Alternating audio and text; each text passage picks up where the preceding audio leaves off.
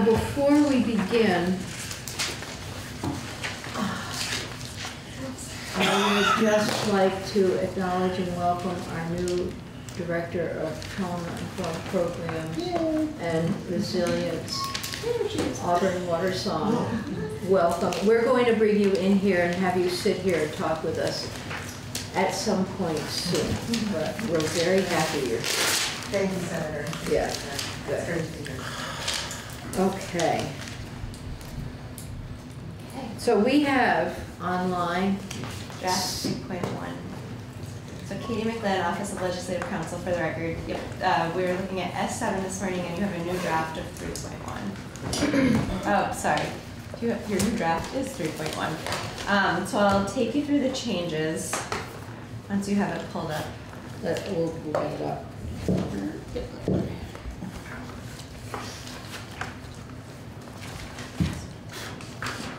Yeah. Here, It's the end is near, so everybody is really, close to the end. Okay. Okay. So in the first section, we have a report that's due on January 1, 2020, and it requires the Agency of Human Services in collaboration with the Green Mountain Care Board to submit to CMS, House Healthcare, Human Services, and Senate Health and Welfare a plan to coordinate the financing and delivery of Medicaid behavioral health services and Medicaid home and community-based services with the all-payer financial target services. And the plan is to describe a strategy for including Medicaid behavioral services and Medicaid home and community-based services in the state's delivery system reform efforts, and for supporting the inclusion of these Medicaid services and the definition of all-payer financial target services in a subsequent agreement. And I have to confirm this with Ina, but this is already a requirement under federal law, and the only addition here is that the report is being sent to relevant committees of the General Assembly. Okay, I might make some suggestions after we've been through the whole bill. Sure, okay. So the next section is also a report. It has to do with contracts between the DAs, SSAs, and Accountable Care Organization. This says that by January 1 of 2020, the board is to submit a report to the two committees upstairs and to this committee detailing any actions the board has taken involving contracts executed between the DAs, SSAs, and the Accountable Care Organization. Mm-hmm. Next, Section 3. This is language that you passed last year that created the Director of Trauma Prevention and Resilience Development. In subsection B, you have the list of responsibilities that that person has. And on page 3, the very bottom of the page, you're adding a new item to the list, and that is to serve as a resource in ensuring new models used by community social service providers that are aligned with the state's goals for trauma-informed prevention and resilience. So, and this is a tough one to do because as I'm talking with people out in the community, there are a lot of people who are very interested in making things happen in their municipalities or in their communities. And some of them are not fully engaged in trauma-informed programs, and I don't know how to link them, everybody with Auburn on this, the director.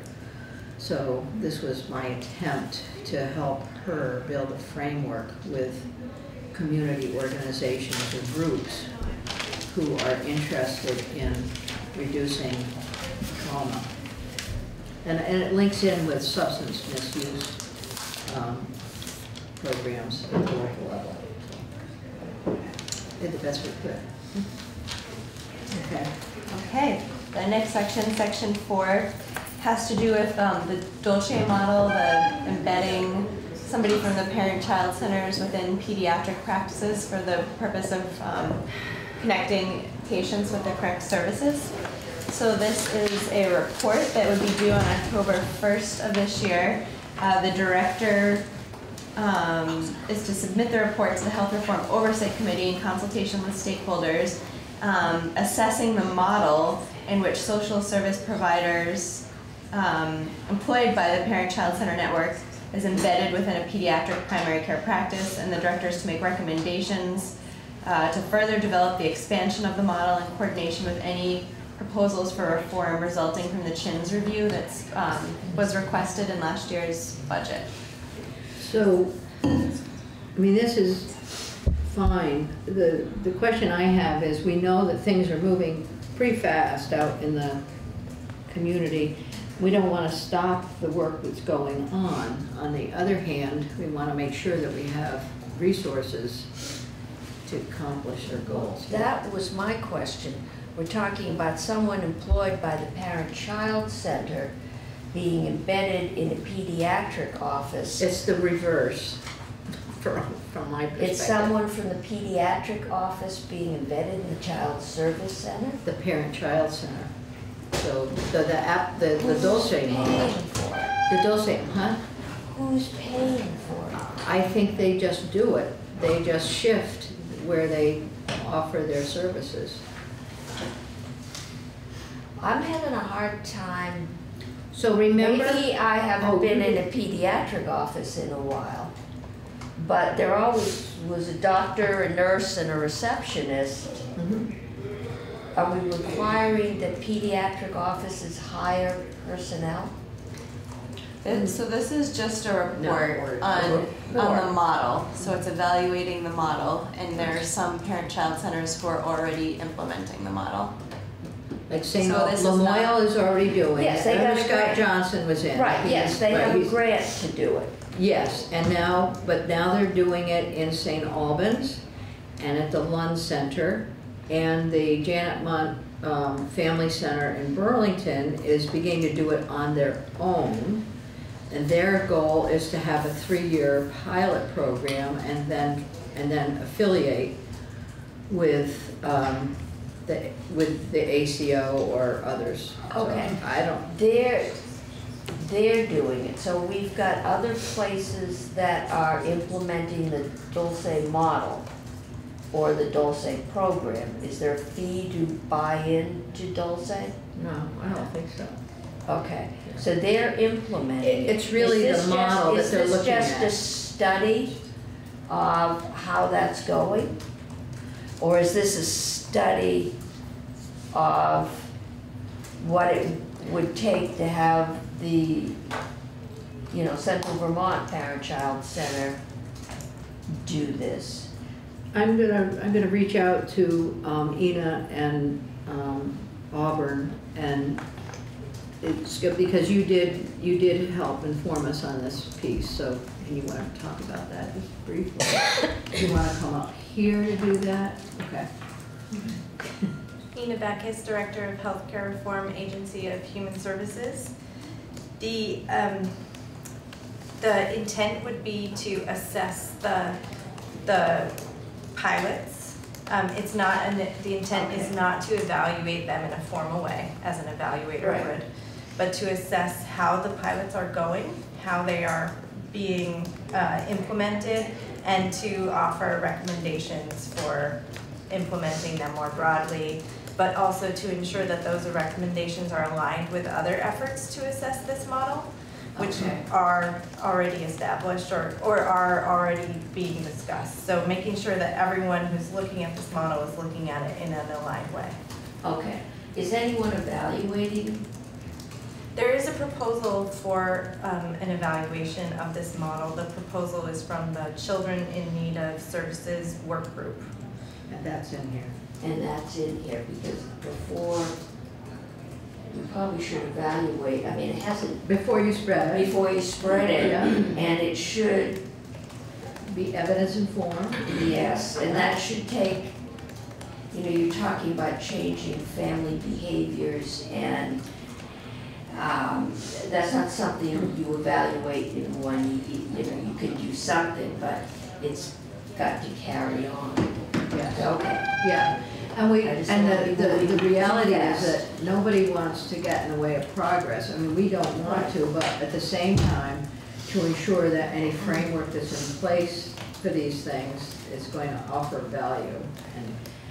And I guess I'm a little gun shy. I've been around Yeah. long enough to see enough programs that we have latched onto, and then it's gone. And I'm still trying to find out what's going on with the visiting nurse, home family visiting, that that we're supposed to be getting a better set off once a year.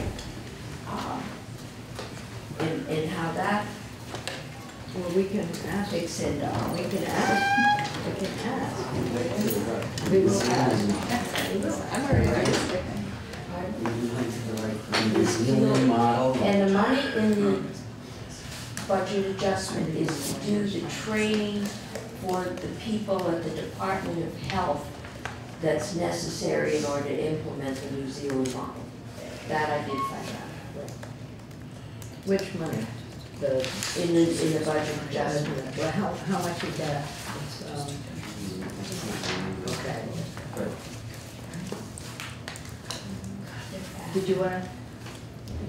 We think This is getting on. one minor recommendation would be to strike the language that says the social service provider employed by a parent-child center, because we think that there may be instances where there may be a social service provider embedded that's employed by another agency.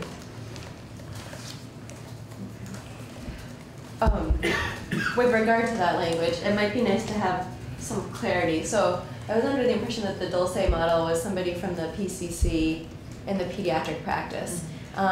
If there are links in the reverse, that there's somebody from the pediatric office within the parent-child center, we should have language about formal linkages.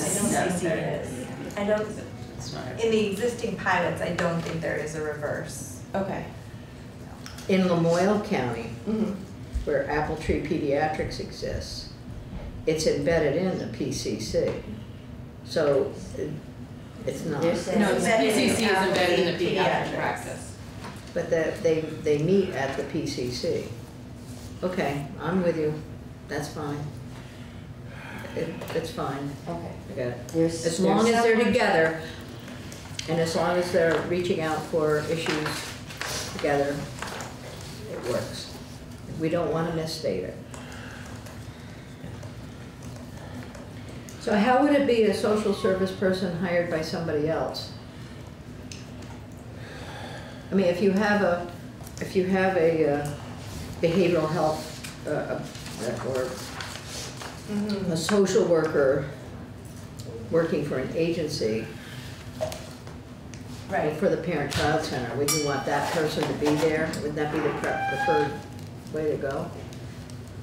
I don't think there's a judgment on the preferred way to go. We just wondered if there was if something emerged that was Okay. that model, but the person was employed by another provider. How does that work with the parent-child centers? So, Sure. Falco Schilling, on behalf of the Parent-Child Centers.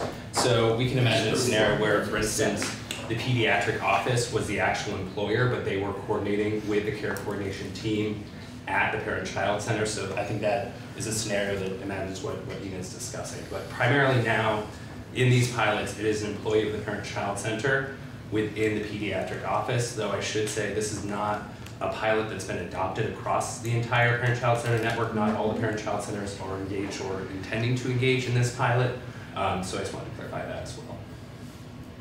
Okay, so should we add some language to that? I think the way we get to that is the suggestion that we heard, Okay. striking employed by a parent-child center and just being silent on who's employing the social Okay. service provider. All right, thank you. So that brings us to section 5, which is the effective date, and you'll notice there's language below the effective date, and that's renaming the bill after passage to be an act relating to social service integration with Vermont's healthcare system. Mhm. If you remember, the initial bill was very specific to ACOs, and the title reflects that. That, Mhm. it was a placeholder in June, I think, or May, or sometime ago, right? You know who we haven't heard? Huh? Well, Go ahead. no, we're focused on the, places like Head Start, who may also be dealing with a lot of the same Mm-hmm. people. Mm-hmm. We have the parent-child centers, but I think Head Start may be targeting more of the kids that we'd like to pick up. So at some point in this process, we should probably hear from them. Okay. It's probably too late to do it To before do it, crossover. yes, But I it is, agree but- with you, that's a really good I suggestion. mean, if, the idea is to have a safety net without holes Right. and to coordinate all, to make sure that everybody gets, if they want, and they have to give permission. Right. You know, somebody to come in with new children and provide the support and the access to services, et cetera, no matter who provides it. But that somewhere there is, that service is being provided. Okay. And Head Start is federal money. Okay. That would be. Is there anyone else in the room who'd like to make a comment? Behind you. Okay, so I have somebody back here. I don't know. Hi, Susan Barrett. Susan Barrett. Okay, do you want to state your name for the record? Yes, Susan Barrett, Executive Director of Green Mountain Care Board. I just wanted to comment on, I don't know which section it is here, Section 3, where the board, is it Section 2? Yeah. About specifically the language on. The board shall submit a report to? No, not the reporting. Report contracts with designated and specialized service agencies. Just clarification on detailing any actions the board has taken involving contracts executed between the designated and specialized service agencies and accountable care organization. I would be concerned of interference of contracts with those agencies. We are certainly made aware in our budget process of the work of the ACO. So maybe can I come back to you with an alternative language or? Well, I mean, the goal is to really understand what those relationships are. So Okay. We don't want to know that there are 5 different contracts with one organization. We really want to know how they're put in place and what that means for access to support programs by people. Okay. So we are looking for that. It may More. Yeah. Could I you can offer some why don't you language? Because I'm not. Yeah, no, I that's fine. think it's a perfectly acceptable ask. It's just the wording on it. Yeah. What about detailing the components of any contracts executed between the DAs, SSAs, and accountable care organization? Component with that, so that wouldn't give in. You would talk about the contracts and the types Contents. but the specifics that could be kept private. I would think. Yeah, that's Okay, we're getting a conversation going. So Lucy, you want to Yeah, make a so comment? maybe if you could clarify exactly what you're looking for from Yeah. One Care, Yeah. maybe we can offer a letter instead of, Go after the Green Mountain Care Board. right. Well, I think it's a Green Mountain Care Board has that responsibility of looking at this stuff anyway. So I think the goal is to really understand the extent of services that are being offered and how those contracts are put in place, what they mean. And going to the board rather than the ACO, I think is the right thing to do. And have the ACO submitted to us. No, well, And we ask them you're about it, already yeah. getting that information and you can do it, cooperatively with the ACO. We're not asking to have all those contracts laid out in black and white, but we do want to know what exists and what services are being offered. Just because we're trying to move this whole thing forward. We do not want to get in the way of that, but we do want to know what's going on. So if we get caught between a rock and a hard place. So if you want to offer something, if you want to get together and make some suggestions, that would be welcome. Go ahead, that would be great. Okay. Okay, thank you. No, because just to clarify, I mean, at least my perspective is that the ACO is together as an organization is doing really good work. And it is an independent private organization, but there are elements of it that include state dollars. And so we want to know that we are benefiting from our investment. That's all. Okay. Yeah, I think that makes sense. Okay. Okay. Thank you. It's a tricky place. We're getting used to it. Get into contracts. We're getting there. All right. Jill. Hi, Jill Olson, Executive Director of the VNAs of Vermont. I had two comments. One, I think picks up on something, Senator Cummings, that you were saying, which is in the report on the Dulce program. We've also got a program that is federally funded for nurse home visits to prenatally and then 18 months postpartum. Right. That was the program we had a lot of talk about right about this time last year. It was that's the New Zealand model that. Right. Australia. Big oceans, different accent. Yeah, right. So It's not the one we had that we ditched, that now we're. That's correct. We ditched the nurse family partnership and now we're using a different model. And but that program is federally funded, and the caseloads that we are serving are entirely dictated by the number of dollars that we're getting. And so there has not been, to my knowledge, an evaluation of whether we have waiting lists or sort of whether there's a need that's not being met. And so it seems to me that as long as you're looking at this issue, that it may be too early, and I would want to, we could chat about that, but I don't want the Home Health Agency nurse home visiting program to get left out of an examination of how those programs are going, because they play a really critical role. That to me is the important. So we should get an update on that. Yeah, I think an update. An update. We're not looking for the mile-long report. No, I don't want to write one. Yeah. We can. I like a bullet. Yeah, I like a bullet too. Colors.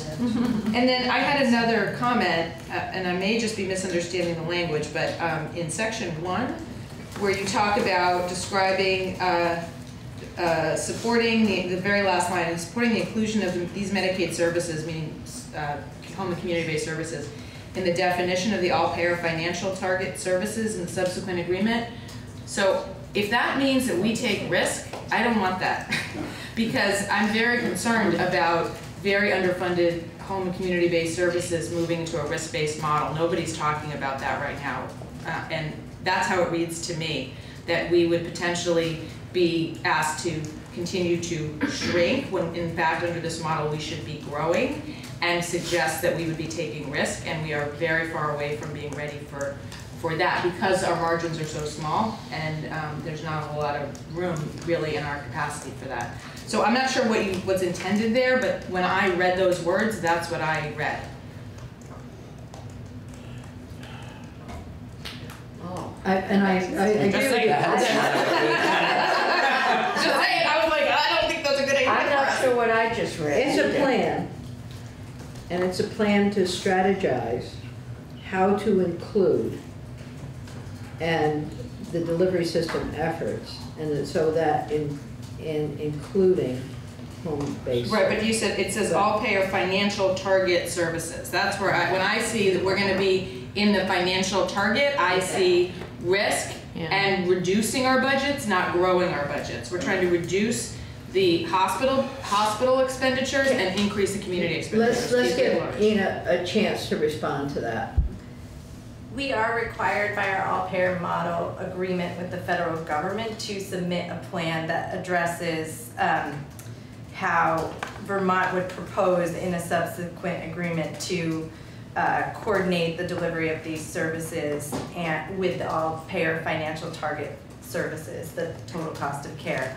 That plan is something that doesn't have, the plan is a process that we have to undertake, and Vermont's plan does not have to, our plan may be that the plan that we propose to CMMI is going to be based on the readiness of our system and not necessarily incorporating everything that they are asking here.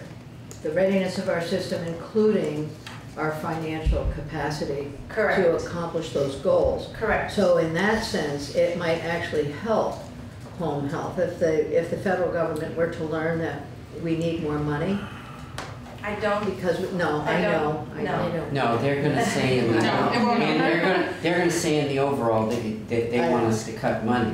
I It's know. in the individual that she doesn't want to get caught up as the individual. Right. Yeah. Could I suggest that by removing the last sentence doesn't change the meaning of what you're trying to get from the Agency of Human Services?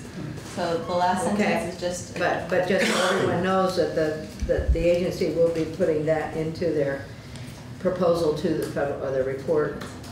And that's already in place, we already expected. Yeah. Yes, Okay, we're required that's fine. to work through this That's fine. process and where we arrive Okay. based on that. Yeah, all right. How about if we look at our base Medicaid funding? Well, we're gonna do that when we're getting into the budget. That's one of the things we absolutely must do. There we Can I go. ask a question? Yes. Just before we move off of this. So it sounded like the committee was in favor of adding language about the home visiting.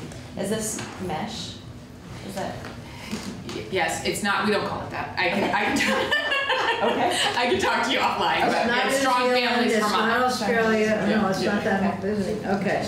This is mesh, there's mesh in here. Yeah, Katie, I can talk with Ina and I'll just suggest some language maybe. That would be great. Okay. Yeah. So Okay, better. Oh, I'm sorry. Yes, Falco. Falco Shelley on behalf of Parent and Child Centers. Just looking at this current draft, we would request that Parent and Child Centers be included under Section 2 with a report back about statewide contracts. Similar language in the original introduced draft included the Parent and Child Centers. Yeah. And you heard from Claire Kendall earlier about the fact that contracts right now are not kind of statewide and integrated with the entire network. So I think that would be a good opportunity to hear about how that integration is happening. Okay. Right now, most of those contracts are through the Dulce project, which doesn't cover the entire network. How did that language get taken out? You said the language had been in earlier? What was it for, in the original bill? So- In the original bill, which is a And slightly different No, language. I agree with that. I think that should be in there. I do. And I know that there are those who disagree with that, but our whole goal has been to utilize the services that exist in the state, and especially the parent-child centers. So am I adding the original language from the bill as introduced back in? That maybe we want to narrow it down, given the scope. Including, I think, where's my section? So the language in the bill is introduced so that there would be a report from the Green Mountain Care Board evaluating the manner and degree to which social services, including services provided by the Parent-Child Center Network, DAs, SSAs, home health and hospice, are integrated into certified ACOs. And then the evaluation shall address the number of providers receiving payments through one or more ACOs, the extent to which any existing relationships between social service providers and ACOs address trauma and resilience, recommendations to enhance integration between social service providers and ACOs if appropriate. Well, maybe that can replace what Executive Director Barrett did not. So, yes, put this back in, okay. I know that we're gonna have a disagreement around it. And then, do we still want the existing Around the moon? section 2? I guess I'm asking, do you want both sets of language, or does this, from the bill as introduced, replace what's in draft 3.1, section 2? Let's look at them together, and then we'll make a decision. I know we only have one more day, but we do have a little bit of time to look at those Okay, together. so I'll include them both in the next draft. just to speak for my afternoon. Yeah, it's hard to, I can't answer that question without seeing it right in front of me. In the section 1, Yeah. because it's about financing, should we say that the report should go to appropriations too? Oh, yeah, put the reports to approach. Okay. Or, what, yeah, because it's coming in during the In session. section 1, section 2, you don't We don't need to. need to, there, section 1 specifically mentions the financing of stuff. Yeah. And what about the language from the bill as introduced? the integration of ACOs. We'll hold off until we see it together. Okay. Yeah. Anybody else want to make changes or suggestions? So here's what I think we should do. There are people in the room who need to talk with one another and help us as we formulate this. So I'm going to suggest that you do that and get your information to Katie within the next few minutes. I can't, you know, we're going to have to do it this morning somehow. We're going to have to get the information. And then we'll see where we are, if we can look at a draft later this morning or first thing tomorrow. Sure, I have to be in another committee at 10. Okay. So I have 25 minutes of focus on this. So I think it sounds like there are a lot of little hallway conversations going on, and that would be helpful to us. Okay. Thank you all. I appreciate your time.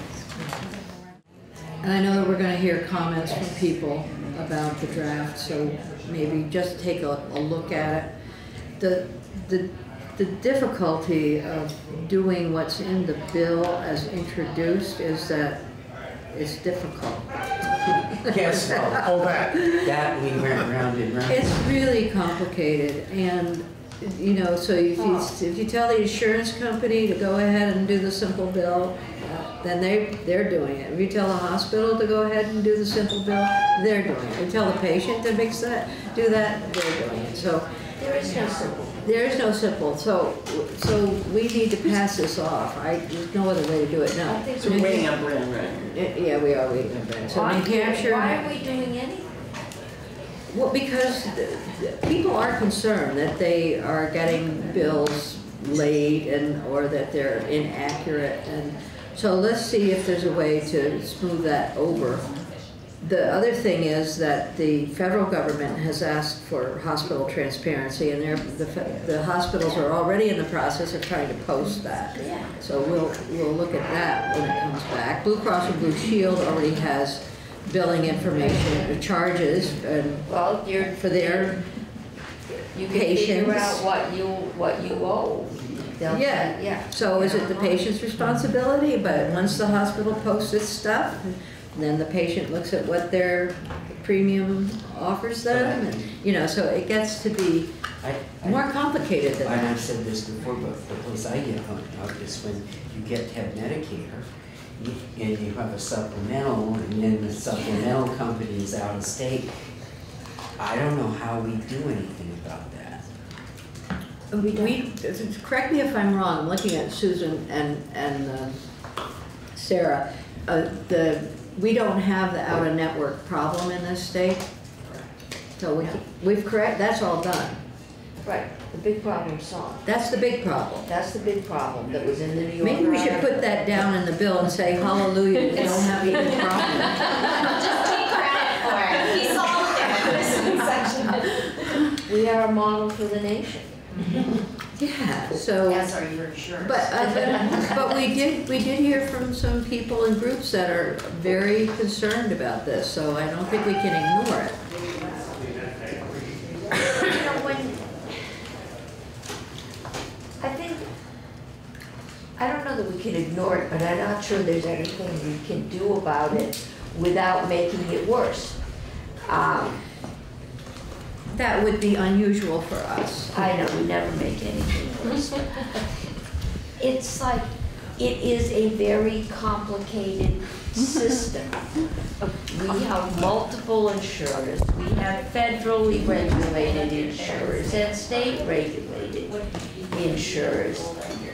And we have hospitals, and inside the hospitals we have offices, and when we have some poor individual that decides on a code or makes a typo.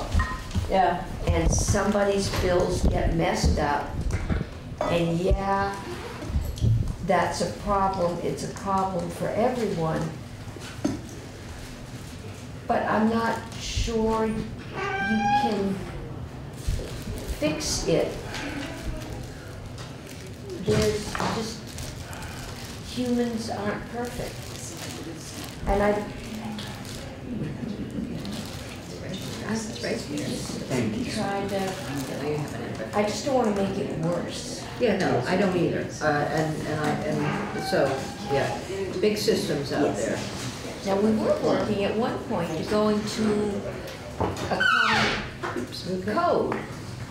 Common codes, which Colorado has done remarkably well. We were working on that, then I left Massachusetts, New finance, Hampshire, so I don't Maine know if we ever got have there. an all-payers claim database. We did and that's- never get there. Yeah, so that's what the first section is about.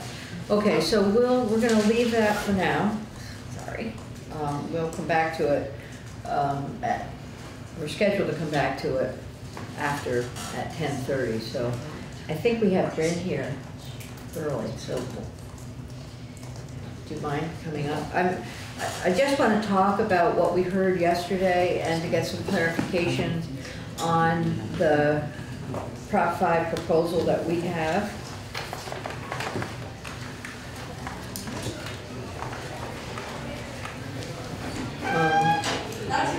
Whoops, I got the wrong folder.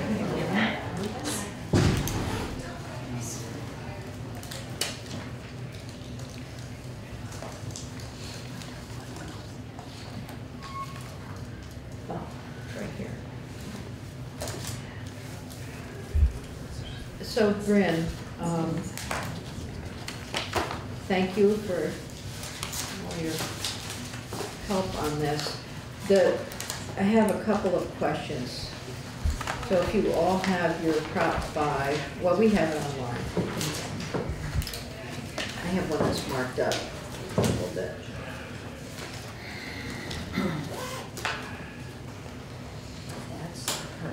If we were to go through the Constitution and look at the articles of Constitution that are in there, would there be some that have lead-in sentences the way our article does? So, I mean, one of the concerns we heard from one person yesterday, and I want to clarify that concern. One of the concerns we heard was about the first sentence in the article being entitled Personal Reproductive Liberty. But then the first concern was that first sentence might stand alone and offer sort of controversy or allow for a lawyer to argue something different from what our intent is. Right.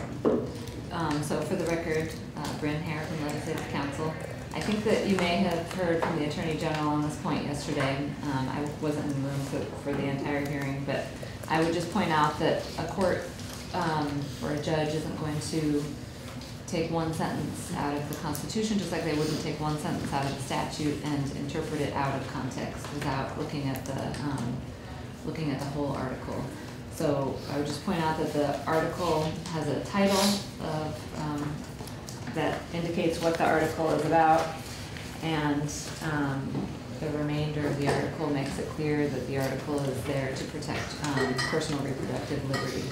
And again, I think we talked about this the first time I was here to talk about the Proposal 5, the way courts interpret a constitutional provision is to look at the provision in its entirety, and the court will look to a legislative intent from the record, including the purpose section, in interpreting what the legislature meant by that language. Yes. Go ahead. No, This is our opportunity. I've heard, I think you were there for the discussion. Well, I was going to ask the same question, but go ahead, Seth. Yeah, that one lawyer said, as a lawyer, I find that a lawyer's dream, to determine your own life's course. And I could take that sentence and apply it to almost anything out of context. That they could, my example was the 14-year-old that wants to get rid of his parents who won't let him do whatever, or the 16-year-old. I mean, I should be free to, because the Constitution says I am guaranteed the right to determine my own life's course. And wasn't sure that it was necessary to the proposal. Did I get that correct? That was the argument. Well, or how was it necessary? Or how was it? It Well, wasn't, this but lawyer how was it thought that necessary? it I think the should have. explanation for how it's necessary can be readily put forth, but then the question would be, would it be, what would happen if you took that sentence and you said the right to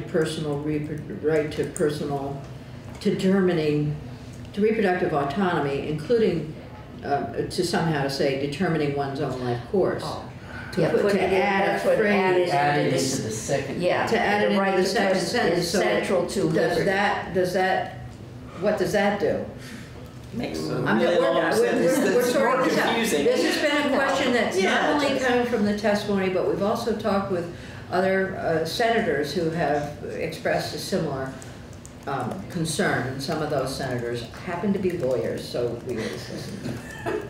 I think if what we want to say is reproductive autonomy is a right under the Vermont Constitution, we don't need the first sentence at all. We Well, I just can- go to the let's- right to let's debate that. personal- But the other thing is, I gotta say, man, I raised this yesterday, and I don't want to keep beating the same drum, but I'm not entirely satisfied that we're sort of resorting to originalism. The argument that the court would understand the context in which the language exists, and they go to, and again, I want to say, I think the Brigham decision and the Baker decision were both correctly decided, and I think they were wonderful improvements in the laws and the quality of life in Vermont. And I was proud to do the legislation that they required. But they were certainly not respectful of the original intent. The original intent of the Common Benefits Clause was to calm down the political enemies of our animal. I mean, we know this. It's a very good. There was a lot of people in Vermont thought this whole convention in Windsor to write a new constitution was a plot by the Allens to rip their neighbors off and get richer. Okay, Senator, so the issue here is whether or not how that first sentence improves our understanding of this piece. And I will say that some of the testimony yesterday was very compelling in that area. For example, when one has family planning and decides whether or not to have a child, that for a woman can mean the difference between continuing a professional career or not. That it can, or earning money sufficient to support her family. That is an extremely important part of determining one's life course. For me, that is really, really important. So I know that there are those who would say that this sentence on its own could be taken to have different meaning and be interpreted, but I have to listen to Bryn again. So would it be, is it possible for a savvy lawyer to pull that out and make an argument for another cause? I think, without commenting on whether an attorney could do it, Okay. commenting on would the court take that as a legitimate argument based on the context in which the sentence can be found, including the fact that the article is titled Personal Reproductive Liberty, and the remainder of the article is about that specific right. So I think it would be tricky. It would be a tricky argument to pull off. A very tricky argument to pull off.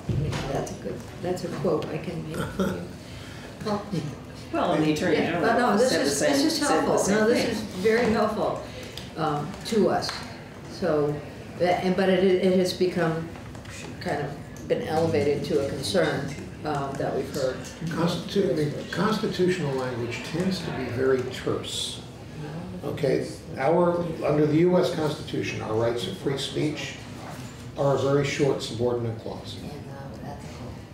That's all.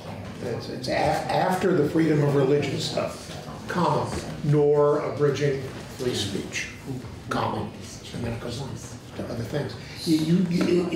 It says the Constitution works best, I think, when it says what it means and nothing else.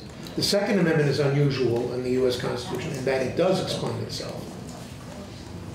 It's not only shall the right to bear arms not be infringed, the reason is because of the necessity of a well-regulated militia. And that's an endless debate as to what that means and how that applies. I think we do best when we just say what we mean and leave the rest alone. I think we do mean that a woman gets to choose her own life's course, and that reproductive autonomy is directly aligned with that ability, because otherwise it's a very sort of clinical medical procedure. But what we're really saying is that we want women to have the choice about when and where they, or, you know, at what time during their lives they have children, whether or not they have children at all. And so I do think it's actually a larger right that we're trying to It gets to family planning, it gets to the use of contraception. Yeah. Seriously, it does, and it's not, and it just goes not just to the woman, but remember also to the man. Yeah. Yes, yeah. So again, I agree with the reasoning as to why this right should exist. But you don't necessarily need to write the entire argument into the Constitution. Well, James Madison wrote voluminously on separation of church and state. He wrote voluminously, but all the First Amendment says is Congress shall make no law regarding the establishment of religion or limiting the free exercise thereof. That's it. The argument for it exists outside the Constitution. Okay, so looking at this article, Would it be helpful to talk a little bit about the genesis of the language? yes, it would. Okay. Thank you. I was gonna do that. So in crafting the article originally, we talked about rooting it in some of the United States Supreme Court jurisprudence, finding the right to abortion, and specifically the nature of the regulations on that right. So the court in Casey, in reaffirming Roe versus Wade, described the centrality of the decision of whether or not to bear a child to a woman's dignity and autonomy, her personhood, and her destiny, and her life's course, and her conception of her place in society. And then there was some additional language, I think that the Attorney General mentioned yesterday, that came from the Justice Ginsburg's dissent in the Gonzalez versus Carhart case, in which she concluded the legal challenges to undue restrictions on abortion procedures don't seek to vindicate some generalized notion of privacy. Rather, they center on a woman's autonomy to determine her own life's course, and thus to enjoy equal citizenship and stature. So I think that the idea was really to place some context on the nature of those regulations that would seek to restrict the right. So basically what you're saying is that this was lifted in large part right out of the Roe v. Wade decision in the language that was there. It's actually the Casey Court's interpretation of Roe versus Wade. But yes. Have we got that? Yes, today, it was. today, yes. Thank you. Again, I mean, I'm not disputing any of that language. That makes good sense. My question is, does it belong in the Constitution? The Constitution is not a discussion. It's how we're constituted. It's simply debates. I don't see this as a discussion, Senator, so we're going to have to disagree on that, but I want to listen to what Bryn has to say. It's not a discussion. I mean, one's life course is pretty clear that if you choose reproductive liberty and you choose to have an abortion, or you choose contraception or family planning, that is your life's course from that point. No, as I say, I agree with that. Yeah, okay, good. So when we argue for the constitutional amendment, that belongs in the argument. Yes. The question is whether it belongs in the Constitution. Well, the life course belongs in there. It's one short sentence, I think. I don't think the rest of it provides good context.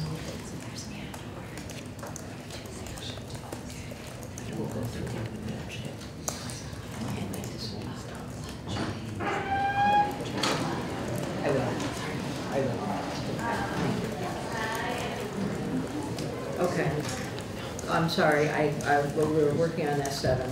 and I had to stop, so I missed something important, I know. No, we all stopped. We all We can all stop. No, I made my argument again. Well, so But I the got pushed off. the question for us, and for people who are around the room, who have worked very hard on this proposal, is how to deal with that. And that's a political question at this point, because it's not people who have taken testimony, it's people who are looking at it differently from the way we are.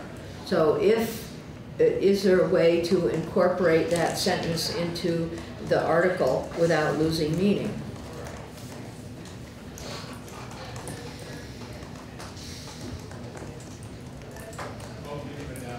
I'm asking you. If there's a way to incorporate the sentence into the article without losing. Right, fighting to make it one whole sentence. And whether that works or not, and you know, it very well could work. Yeah, I think that could be. I have a suggestion. If you Okay, don't want- before you have a suggestion, okay, go ahead, make your suggestion. Go Sorry ahead. if I'm annoying you. No, you're think not. it's- I was it's gonna the- follow up actually on Bryn. what my job is. I think Go this is ahead. what we do here. Senator, I Okay. was following my question of Bryn. Okay, But right. you can interrupt me, and I'm happy to have you make a comment. I Go didn't ahead. think I was interrupting you. I thought I was answering your question. I think we could do away with the period and put in a comma and change between the first and second. Hold on, I had the text in front of me. Does anyone else have the text? Yeah, yeah, we're looking Okay. at The people being guaranteed the liberty and dignity to determine their own life's course, comma, the right to personal, reproductive, etc. Ooh, that's good. Well, I'll have to ask our word master. I think we could do that. I was also thinking the right to personal reproductive autonomy is guaranteed, and the liberty and dignity to determine one's own life course, and central to the liberty protected by this Constitution. Oh, that might work too. Does the same thing, but Yeah, it puts reproductive autonomy first, which does make sense. So what do you think about that? I actually like Senator What do you Corbett think? better, to be honest. Yeah. I like the broader thing first, setting the Could you context and then repeat it? Okay, well, Okay, so we have two choices the there. that we people can being look at. guaranteed the liberty Yes. and dignity to determine their own life's course, comma, the right to personal reproductive autonomy is central to the, they can go on the rest of it. yes. Okay. And could you give yours? Can we look at both of those and write Yeah, it them? would be nice to see Yeah, both. that would be helpful. what, if we do anything, it has to be a formal amendment, right? Yes. We cannot well, vote this out wordsmith. we can strike all. Oh, Can we strike- we We can have- do it as in We here, can strike all. once it's, And so there'll be the people will see, we can Okay. strike all. Okay, okay. We can't strike all if someone brings us an amendment. right, they have a certain period of time to come back. Right. So, we also had another, is it okay to bring up another, that we got testimony from two different sources to actually insert the word abortion in the purpose? Right, okay, hold that thought, and Okay. remind me where that is, that's important.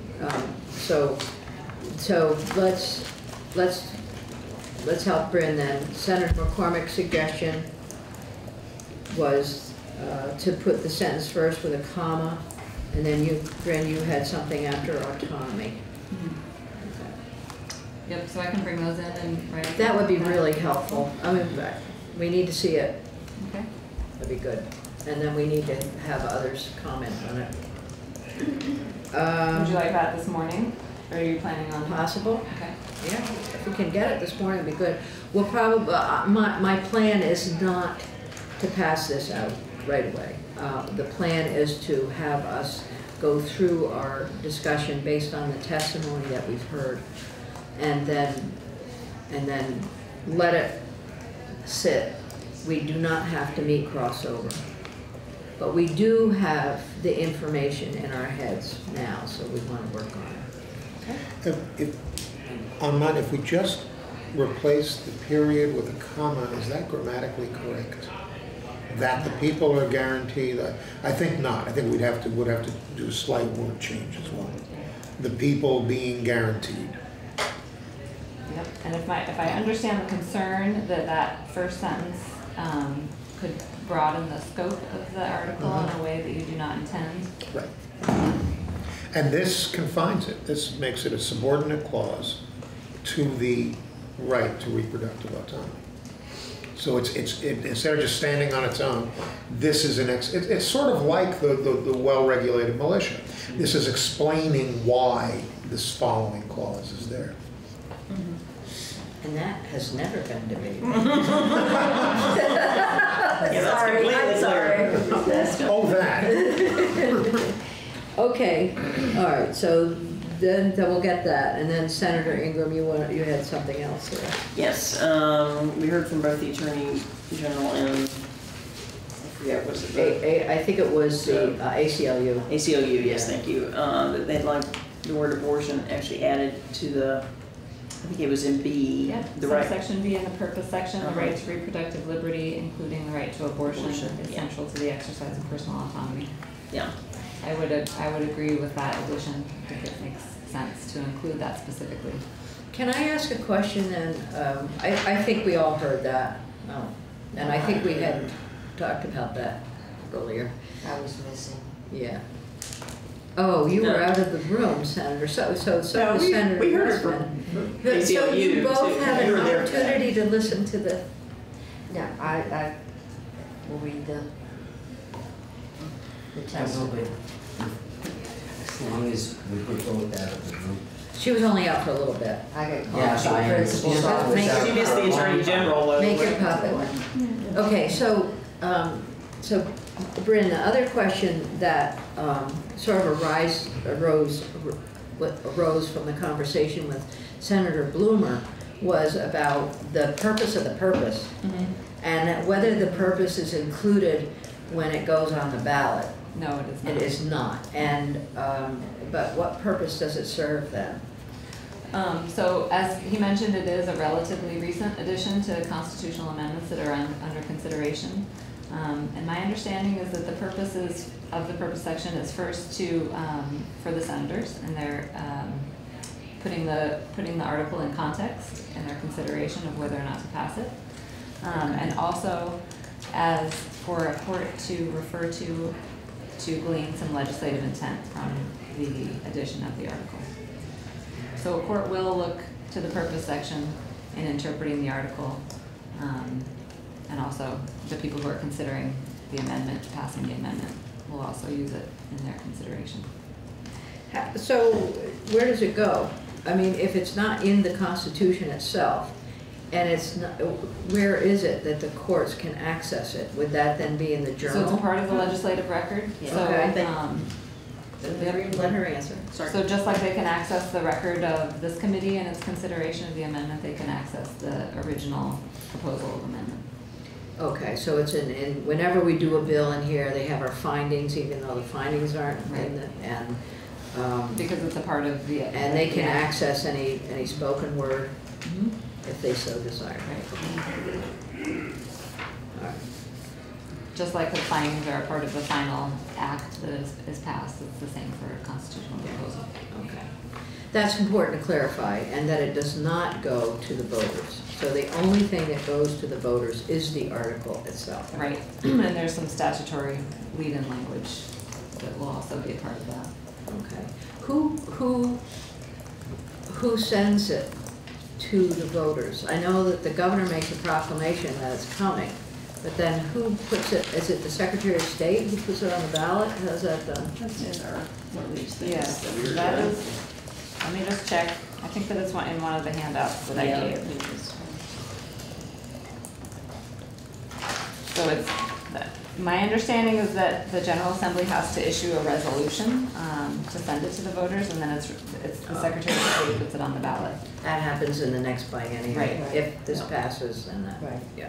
ensues. And then the other.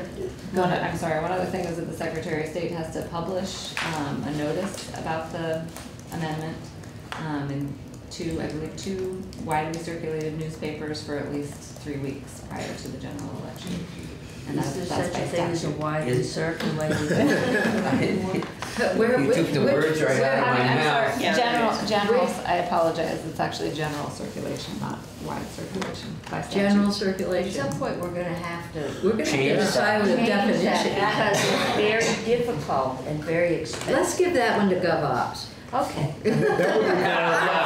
That would require a constitutional amendment, wouldn't it? Isn't it the Constitution that says? No, it's That's statute. 17 Okay. BS. They didn't have generally circulated newspapers.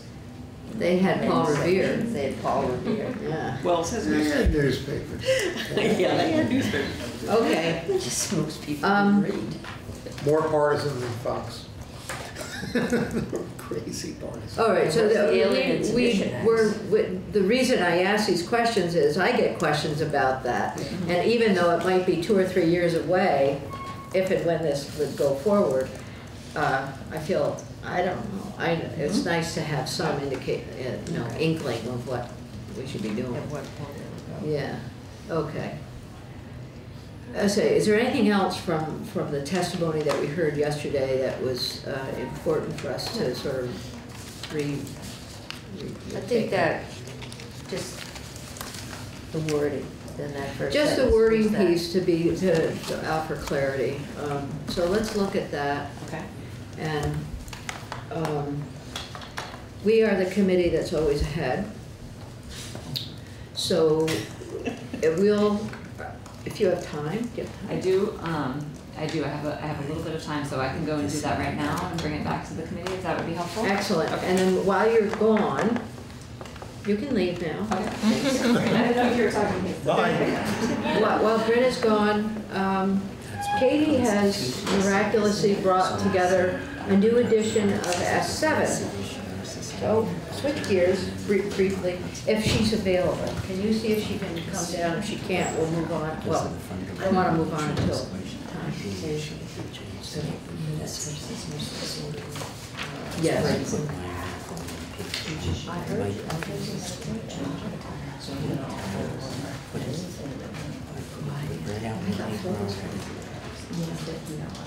And I quoted the Constitution to say that I was a student of the people.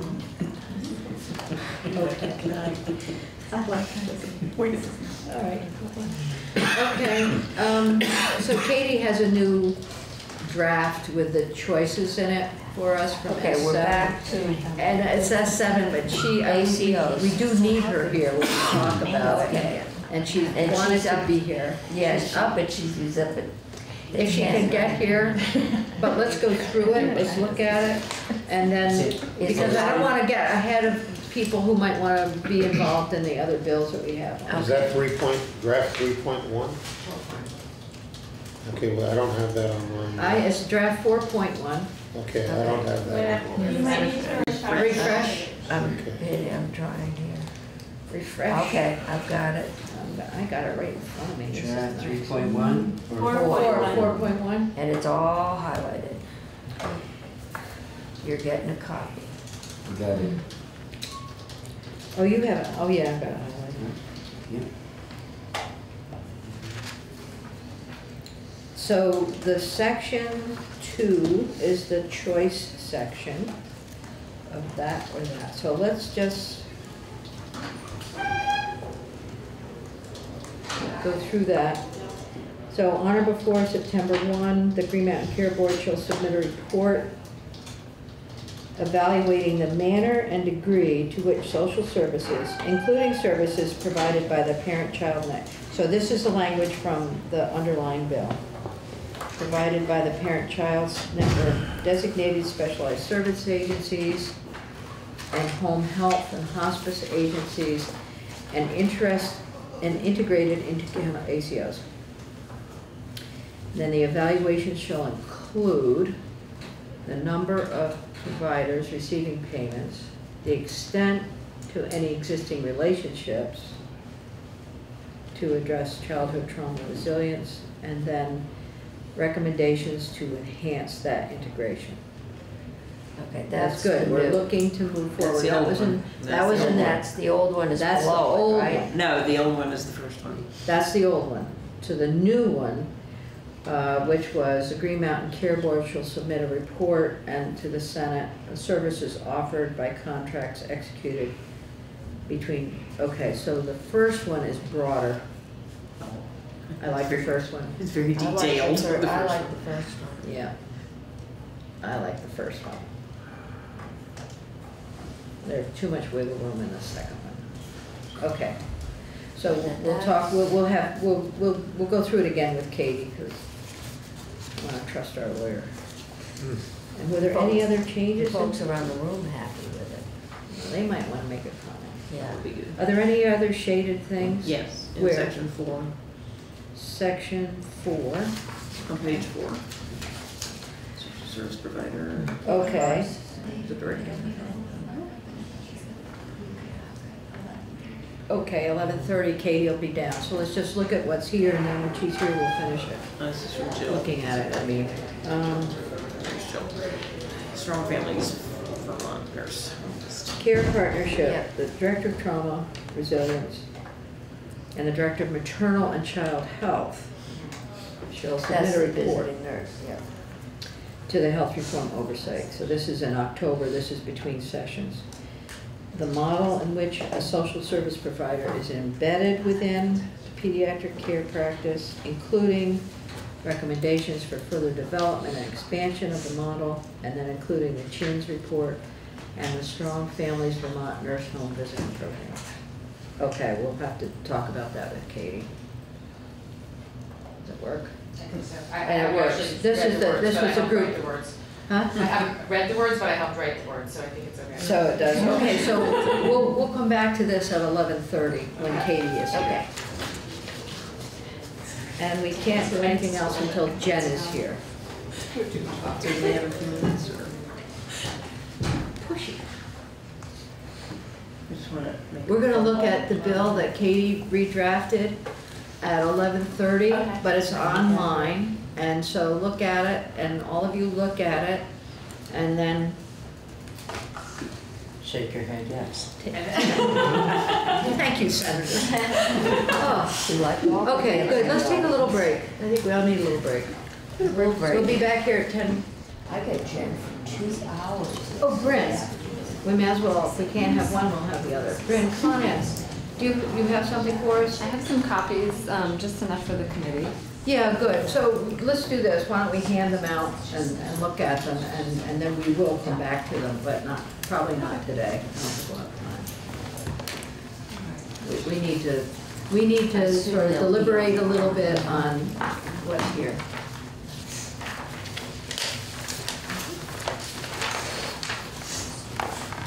So for the record, Bryn Harrison, Legislative Council, I just put 3 options together. The last one, I think, is representative of Senator McCormick's language. And the first 2 are some other options that incorporate that first sentence into the second sentence.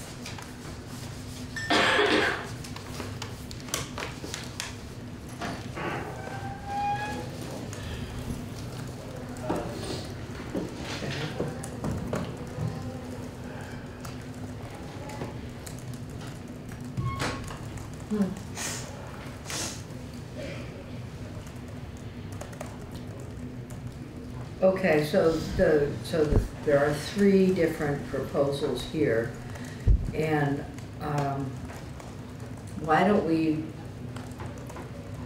just think about the one that's different?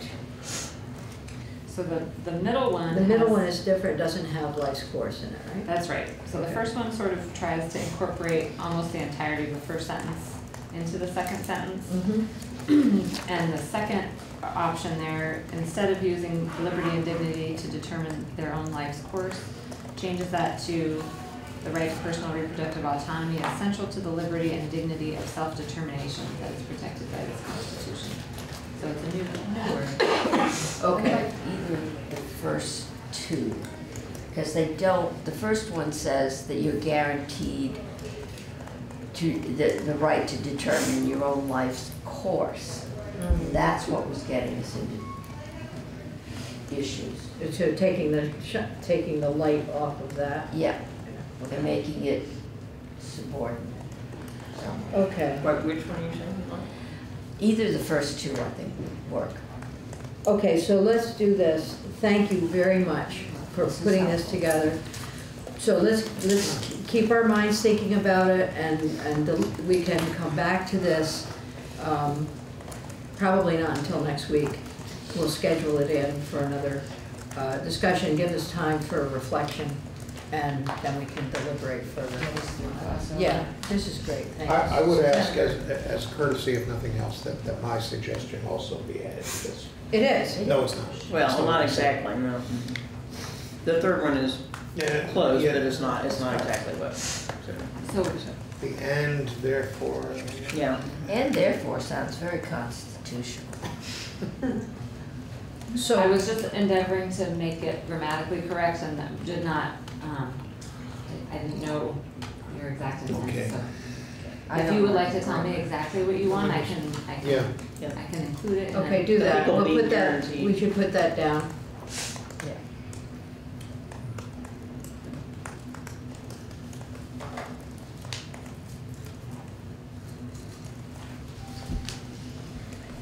Is Jen Carby out in the hall? Is she here? She's on the way. Yeah, drag her out of the ring. Arm wrestle whoever the chair is. If he feels like it. It's not his job, I have to do it. I can do it. We know where she is. Better for an We hour have and to a have a half. conversation about this. You know, I've tried it for years. You know, you've got all morning, you're using in the morning, and I get them in the afternoon, and here it should be the reverse. Except I think Okay, Jen Brandon, finds do you have multiples. Senator McCormick's? I do.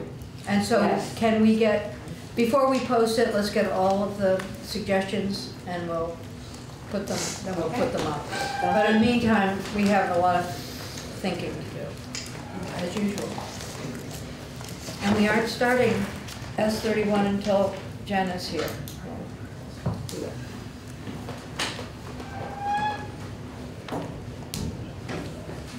And Katie's coming back at 11:30. So we are scheduled straight.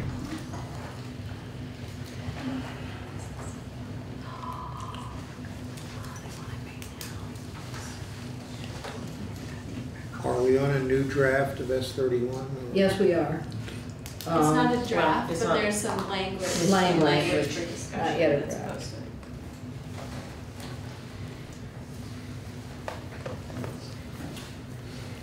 Get our money's worth out of Green Mountain Care Board. Hmm? Trying to get our money's worth out of Green Mountain Care Board. Somebody's got to do it. We should have a medical practitioner on the board. I am Kevin gonna Mullins say, is slack. I am gonna see, I am slightly looking at this and going, unless we really need to give them any more work, we're getting to the point where You're becoming our personal research library, I'm not. Well, That's I not know, what when you they're get down, supposed to when do. you get down and you say we want common codes, and we want it published, and we want to know exactly what everything. Well, the feds have already said that. I know, the feds have their language. We could say, go do what the feds say.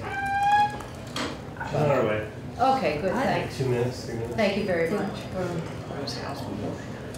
We don't have to do anything. No. I just went through and said, not doing, not doing, not doing. Except, you I'm know, just it is important, and It is. it is very frustrating for people when they either don't get a bill, they get a bill late, and then they get that surprise, so. It's just that so much of it's already happening. Yeah, Well, I'm not And the sure, feds are, and the parts it's not happening, the feds are actually doing something. I'm not sure we can fix it. And I think we're blocked to fix it. So, and if we're blocked to fix it, we pile so much on the Green Mountain Care Board, should we pile more? Yeah. They want to do this. Then they can do Susan it. doesn't just lay here. They don't need us to tell them.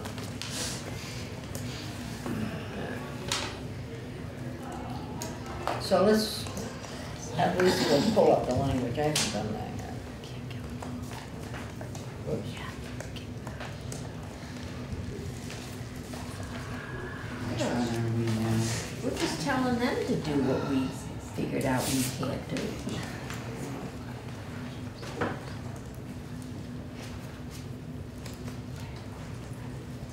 Oh, got it.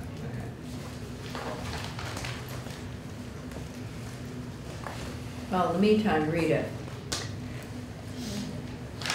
It's dated 3/13/19, and it is 1.1, and it is committee This is the discussion. simplified bill, S.31.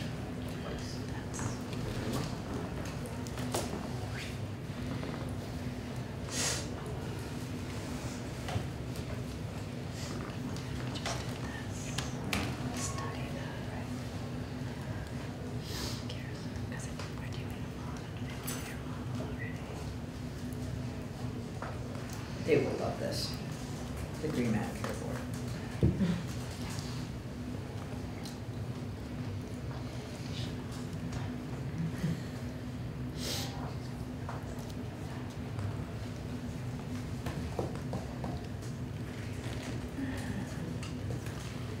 So the other two bills that Jen is going to be talking about, 53 and 128.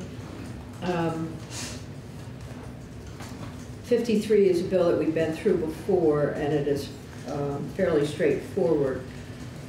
So we'll look at that, and we may have to come back to it tomorrow. And then 128 is a new bill that just came in. If we get to that today, just to go through it once, that would be helpful. It is a bill I think that we could take up and pass, but I'm not sure that can happen before crossover. We'll get some testimony on that. It's a change in the licensure requirement for PAs. Is there a House vote coming over on that? I don't think so. I think it's gonna be up to, No? yeah, no. Is there something They're doing a coming big over we omnibus can bill. I don't know what's in it. There's a lot of finance in it. There's health and welfare. I can't do licensing, but I could. No, you don't, yeah. So we can talk about, we can look at that bill when it gets here. Good morning. Hi, how are you? It's crossover, it's busy. Popular person in the. So, Jen, Yes. we know that S.31 is like one of the most complicated, toughest nuts to crack. And, but we don't want to leave it alone. We would like to see some simple, explicit. Some of us want to leave it alone. You might want to do a Okay, let me story. rephrase that. Maybe use a different pronoun. Let me rephrase that.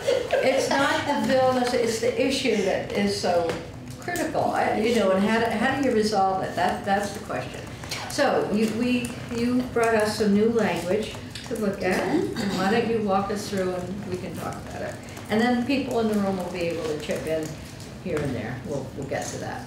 Okay, Jennifer Carvey, Legislative Counsel. So I sent some language, so did you have my postal language? We have it. Okay, great. Yeah, we do. Great. So this is some potential language based on a conversation with the chair. And this would direct the Green Mountain Care Board in consultation with interested stakeholders to determine whether, how, and at what cost claims information from VCures, our all-payer claims database, could be used to determine the actual amounts paid for hospital services delivered in Vermont, and how that information could be made readily available to consumers of healthcare services in this state to help inform their healthcare decision-making. So remind us what the VCures is, the Vermont patient It's the all-payer claims database. Yep. But not included in that are self-insured.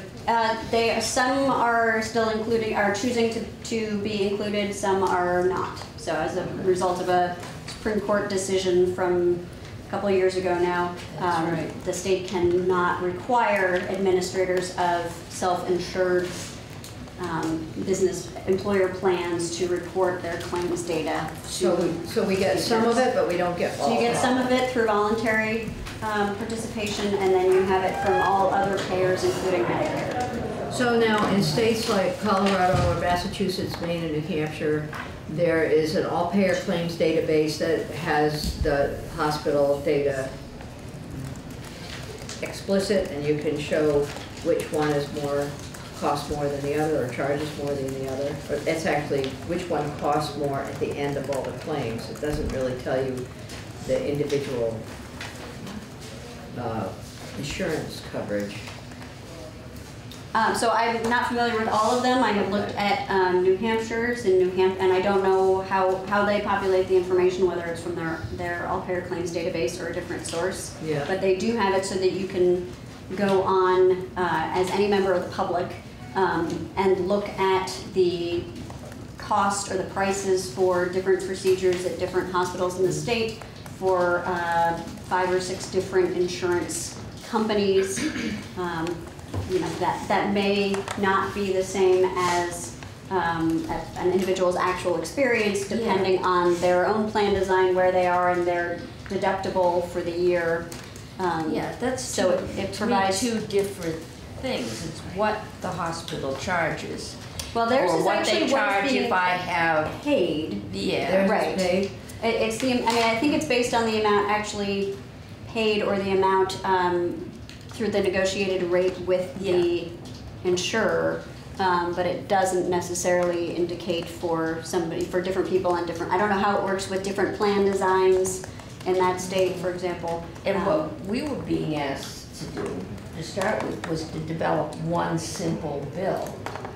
So I know what Medicare is going to pay, but then I got the Medicare supplemental that's somewhere Well, that's else. B. So subsection B is getting potentially at that issue. Okay. You want to look at Yeah, that? go ahead, just so we're clear that what's there. Okay. So subsection B of this proposed language would have, again, the Vermont Care Board, in consultation with interested stakeholders, develop simplified financial procedures for healthcare services that will coordinate processes between hospitals and payers without requiring the patient's involvement, and will provide patients who receive hospital services with a single comprehensive bill that reflects the patient's entire actual financial obligation. And so, that's the bill. Yeah, I know, as we heard more and more about this right now, some hospitals well, I think most hospitals have the financial services section and billing where they work with patients to determine what their. I believe they all do. All Yeah, together, but I they think work with they the insurance company, but we're still getting surprises, and we're still getting complicated bills. So, okay. And then the final part, and then this is just a placeholder date. I was trying to keep in mind your bill introduction deadline in the Senate for the second year of the biennium. So this would require on or before November 15th, the Vermont Care Board to provide its findings and recommendations on both of those items to the committees of jurisdiction, including this committee and the Finance Committee. Okay, questions from the committee, Jen, for any of the sections. So the first section on the all-payer claims database, the second section on the structuring the billing, and November 15th is sufficient time for you if a recommendation comes out. Probably. I was trying to give them enough time to draft or to do their work and report back to you. Okay. I haven't calculated your actual bill request or draft. And that's what I wondered. How But I think many it's- things have we requested them to do this year, along with things that they're already doing? Should we, I mentioned they're keeping track. Well, we're going to have to. The first report should be on So the there's- report on reports. The report on reports. We have that. I know. Well, we have a committee on committees. God,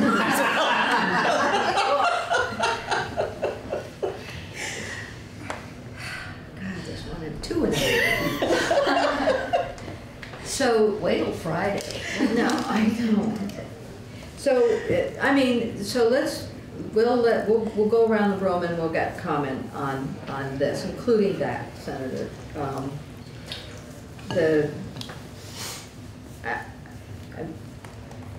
So S.31, we have talked about as a committee a couple of times, and we understand the complexity within that billing procedure, but if we don't do anything, then nothing changes.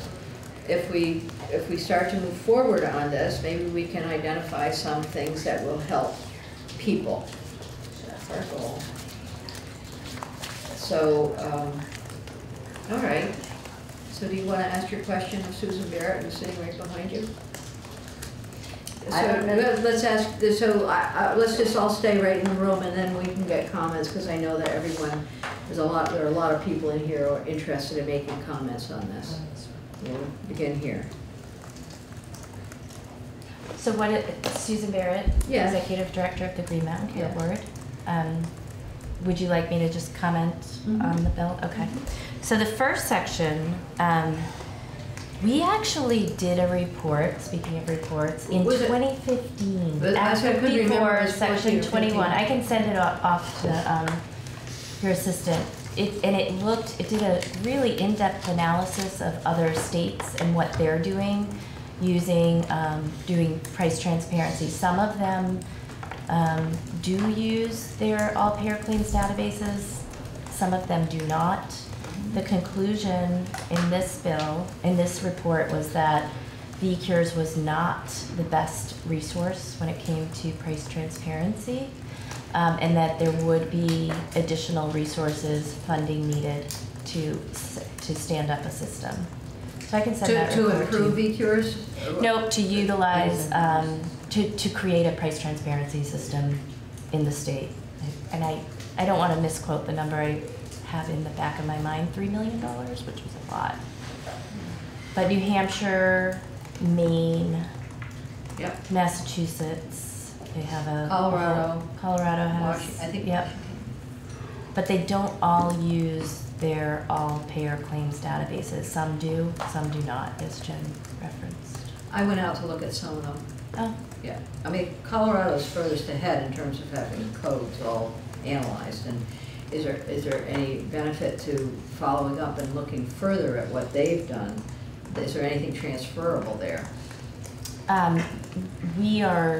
We're open to looking at what other states are doing and reporting back to you on that. I don't want to commit to something that I'm not sure VCures can do.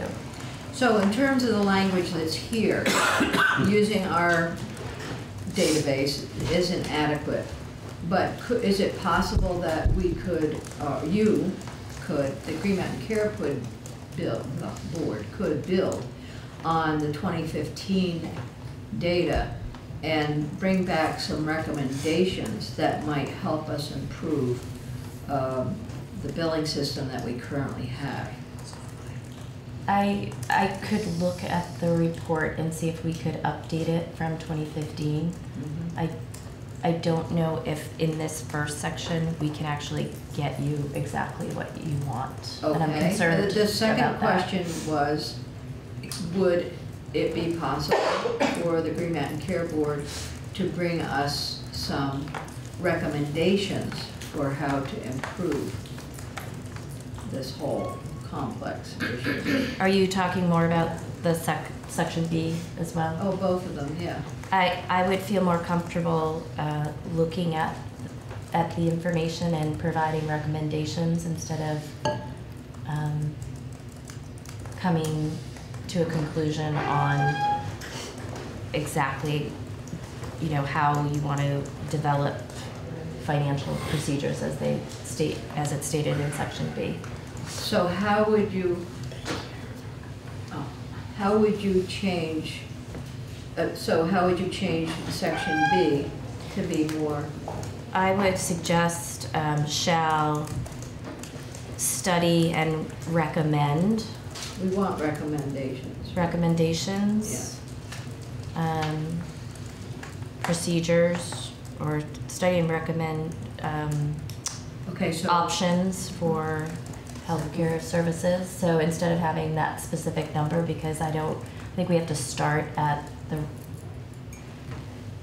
what we can get from VCures. Okay. Because we don't have all of the data, as Jen referenced. Okay.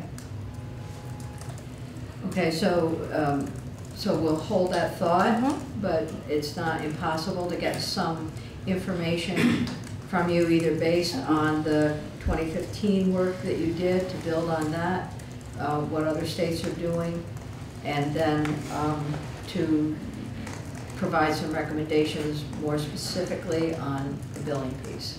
we could get something. I know, I could agree to not that. that specific, Yep. but I Yep. understand. I'm okay with that. Can All right. I would ask, you must be tracking the proposals that are out there around the legislature for us to, because we spent the earlier part of this morning talking about other things for you to do. And given the present workload of the Green Mountain Care Board and what we're adding, could you, and maybe you're not in a position to right now, but some assessment of where the breaking point for the Green Mountain Care Board is? Sure. Good. Because Okay. we can ask all we, but Yeah. And we will. Sure. yes, We don't want to break. and we are. I know. Okay. Yeah, I don't know. But the more we do, though, in terms of healthcare reform and clarifying the issues that are out there, the more we are going to have to depend upon the regulatory body. So it is difficult. We understand, and it's always the timing piece that becomes important too. And I'll just say we are willing to do the work. I just want to be realistic about Right. what we can, what we have in our data source and what we can actually provide. Okay. Well, and I'd like to know what's realistic staff-wise. Good. Okay, is there anyone else in the room who would like to speak to the proposal that we have before us? Don't have it in front of me, but I'd like to just say something. if I Well, go ahead. It's online, so, and we're a paperless group, but, It's kind of hard to use a laptop when you're standing up, so I Yeah, didn't your feel phone. Anyway, you know, go ahead. I don't have it on my phone. Here, she's got a copy. Do you want to look at? Yeah. Thank you. Is there someone who has a copy? We'll let Ginny take a minute to read it, and then, Actually, David. I'll just, Okay. what I want to say is just that ours is a capitalist society. As much as I would love to see a single payer system that was well organized, well set up, that worked for everybody, but particularly for citizens. In this society, I can get information to make all kinds of purchases and know what I'm getting into, and there are plenty of people trying to get in the way of that. I would love it if somehow we could figure out a way, given the messed up system we have, so that if I'm gonna get a colonoscopy, and that may be one I can get information on, I don't know, I can make an informed decision, even if my insurance is gonna cover it, as to where the best place for me is to get that. When I go to the doctor's office for a shot, I'd like to know if I'm gonna get billed for it or not, and my testimony that I submitted earlier addressed that kind of issue. If we're gonna bring down healthcare costs somehow, we gotta get a hand, we need to know what things are gonna cost. And putting hospitals and insurance companies together,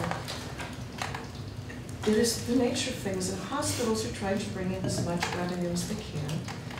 They need to. Insurance companies are trying to spend as little as they can.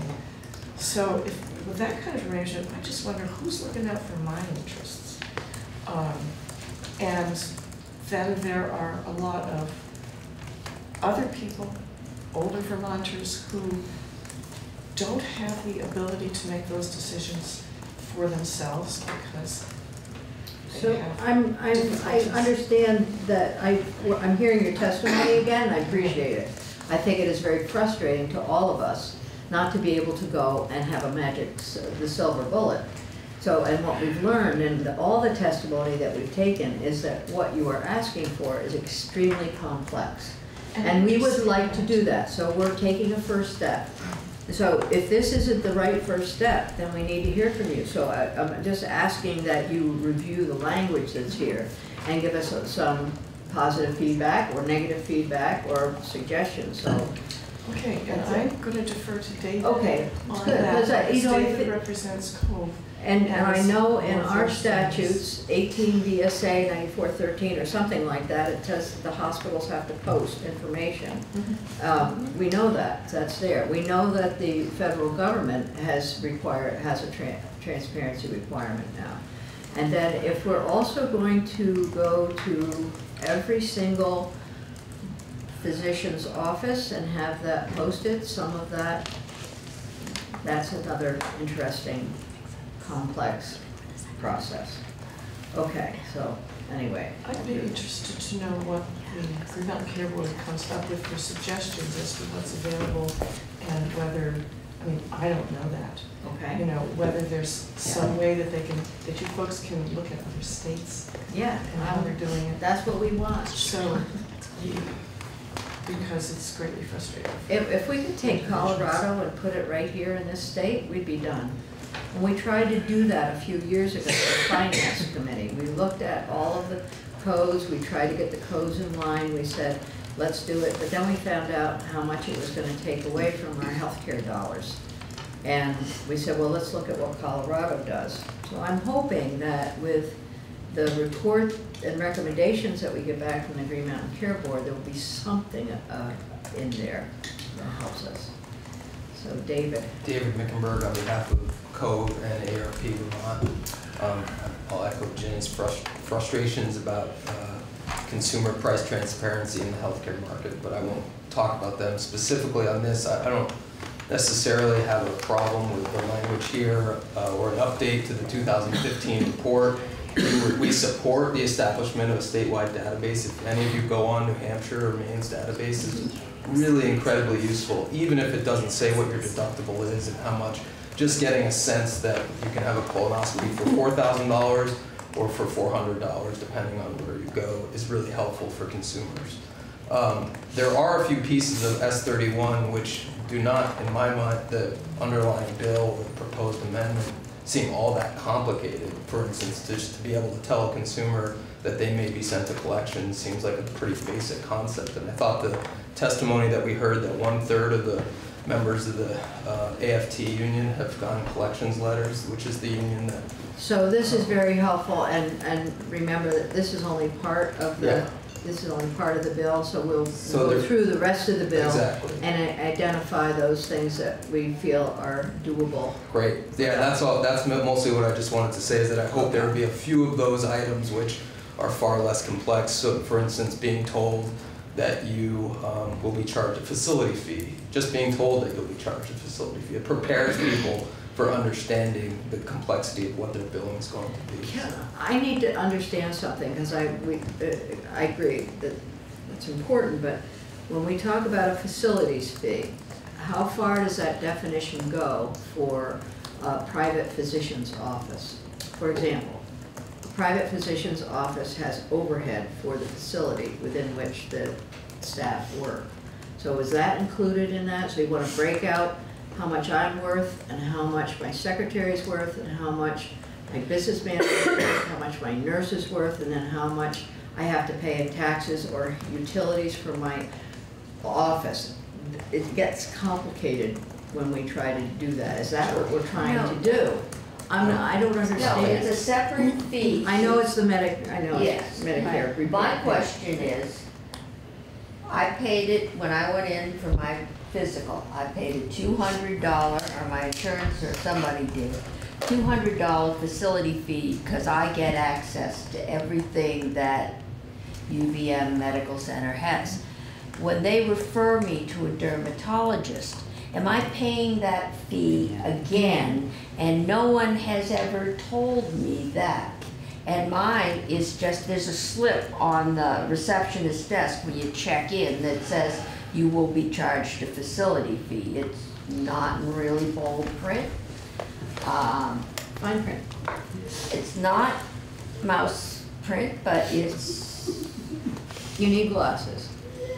Yeah, I couldn't see it without my glasses, you're right. But I couldn't see bold print without my glasses. I can't see a stop sign. So is that what you're saying? No, I think facility fees are specific to hospitals or a surgical center. Right. We also charge facility fees. So we should have that, a one-time facilities fee for your At least an annual Yeah. facilities Okay. fee. If you refer me to somebody else that's working in your system, I don't think I should have, I don't know if I do. I mean, No, and you but no probably one's shouldn't ever have. told me. They're very good about telling me what shots my insurance does or does not cover.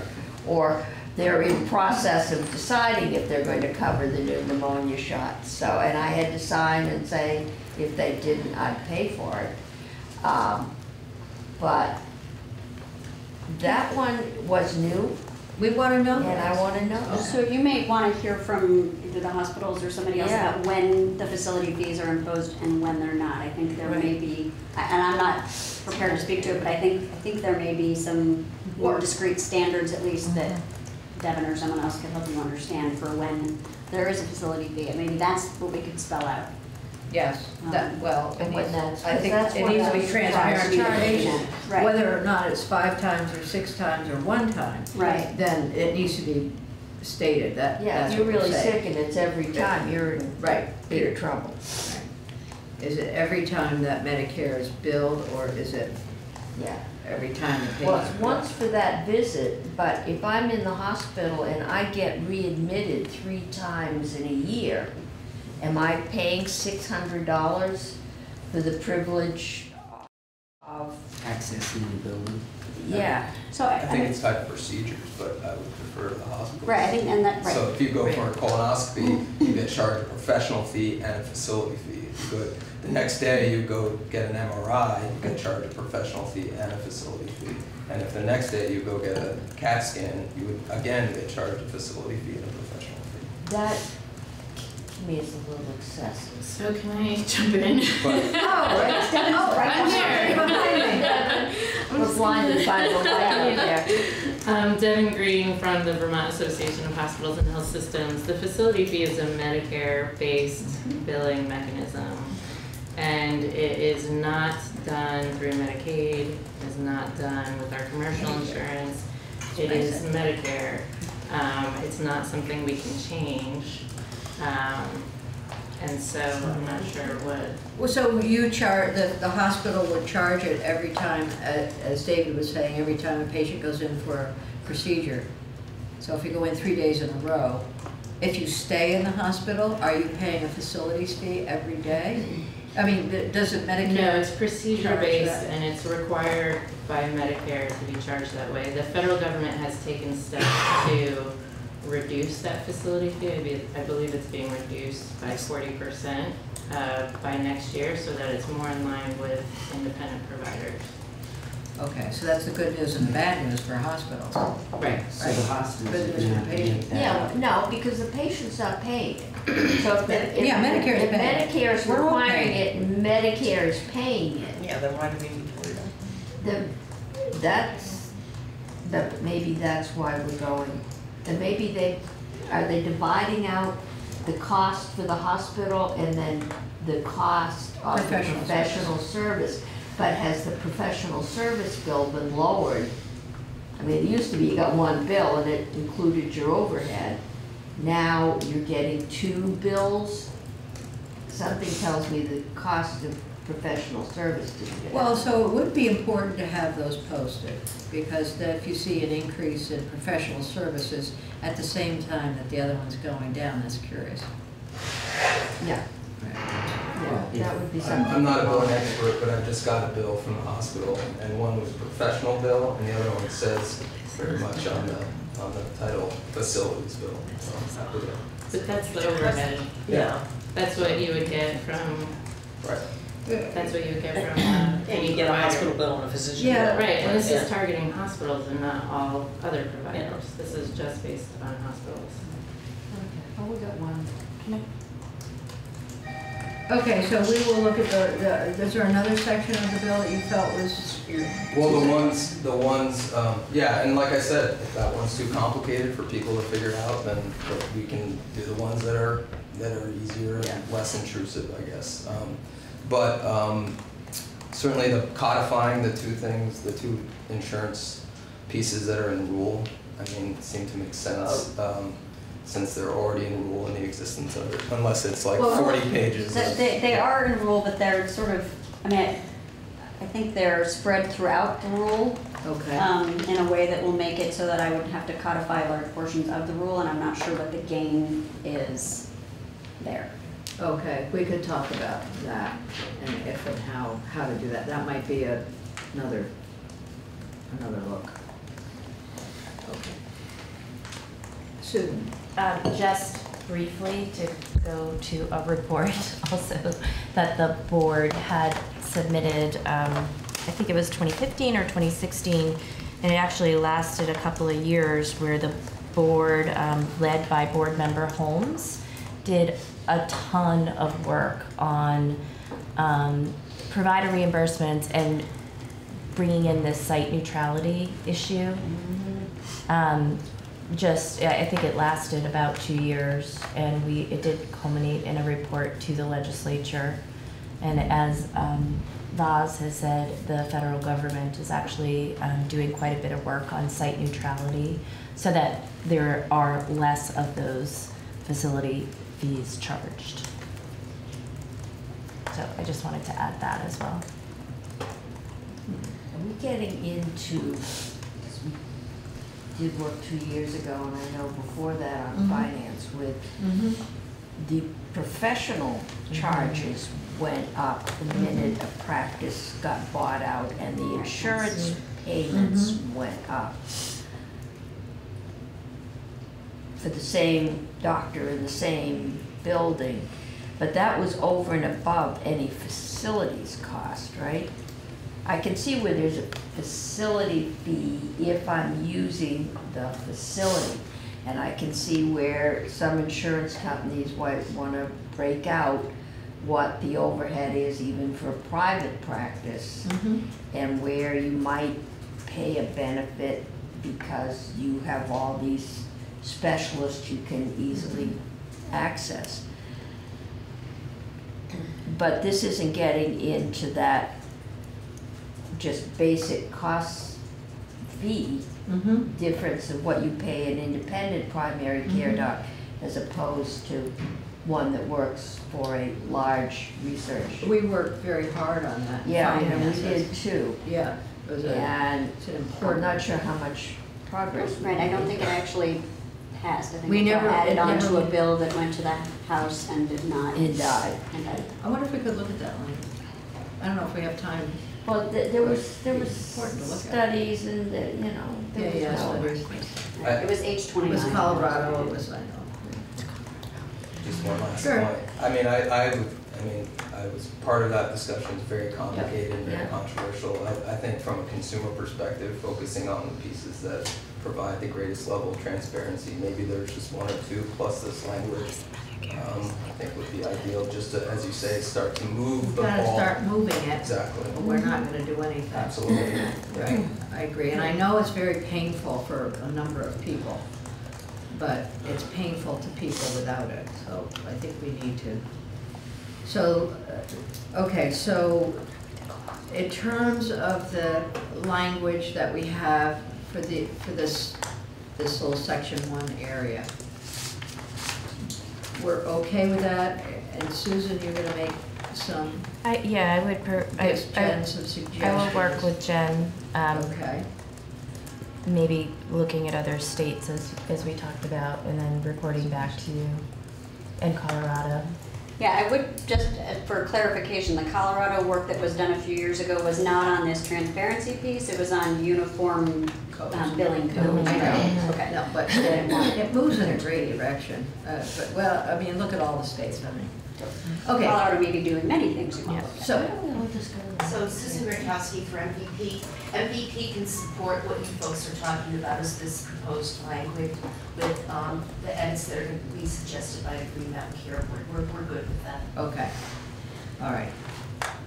Okay, so let's try and move beyond the language that's right in front of us, and now go back to the bill and the sections that David had identified. There are 4 things to add to page Where's the bill is? I'm reposting it. Yeah, Today's okay, okay, we'll hold off until she gets close to that. S.53. Pull pull it up under bill. I did that.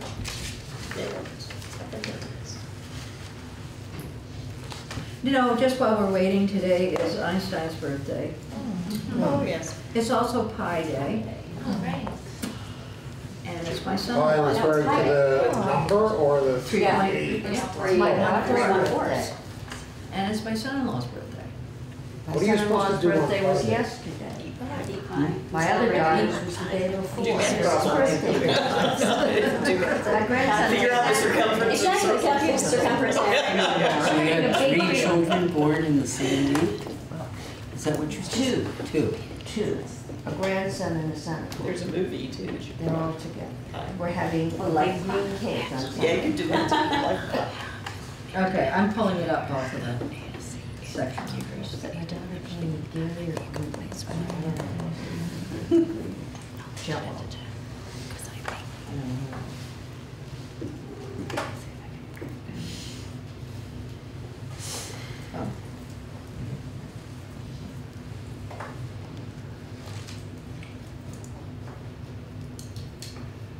Okay, we have it as introduced.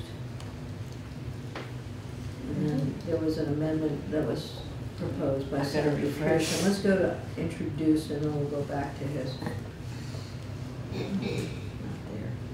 Okay, I'm gonna wait because it's not coming up. Yeah, I reposted it, but sometimes takes a minute, but if you search under, just by go- bill, then yeah. you'll be able to find it Yeah, I there. go, Let's go to Bill. go back. I did that. I did that. I've got it. And what's the number of that? 31. S.31. Oh, just, Maybe it's easier to be a paper committee. It's definitely easier to take notes. Yes. Papers. Okay, It's messy. does everybody have it? no. Go back, just go back to where you get to, it says Thursday documents that we, and Yeah, I hit got it. Thursday again. Comes I up. have it.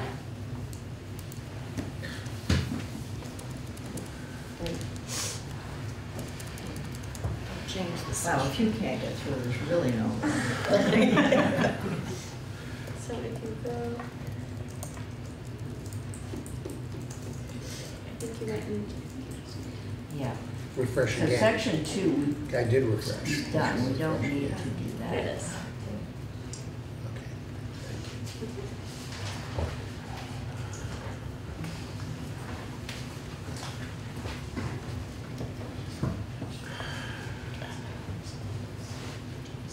Okay, let's look at that.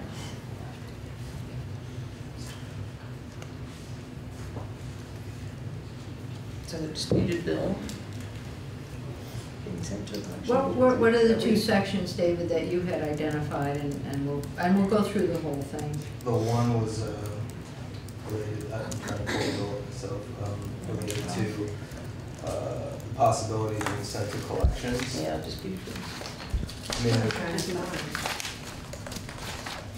it's, about the Pearson? I think you said as introduced, right? Yeah. Yes, S.31. Yeah, Yeah. it's on page 2, line 1. the bottom one on page 2. And to know if the disputed bill will be sent to a The collection. top one on page 2. Yeah, line 1. The patient has a right to receive an itemized detail and to know if a disputed bill will be sent to a collection agency. Yeah. Yeah, okay, that could, I mean, I think The that's. first part of that is, Don't they already do that? is Right, they already do it. existing law, yeah. And that could, that's easily posted. So can I just jump in? Yep, go ahead. Debbie Green from Buzz. So the first part is already done. The disputed bill. The disputed billing part, I just wonder. The language. I wonder what the purpose of putting that on there would be when we want people to come and negotiate their bill and make a payment plan. So is the language the disputed bill that is a problematic, should it be late payments?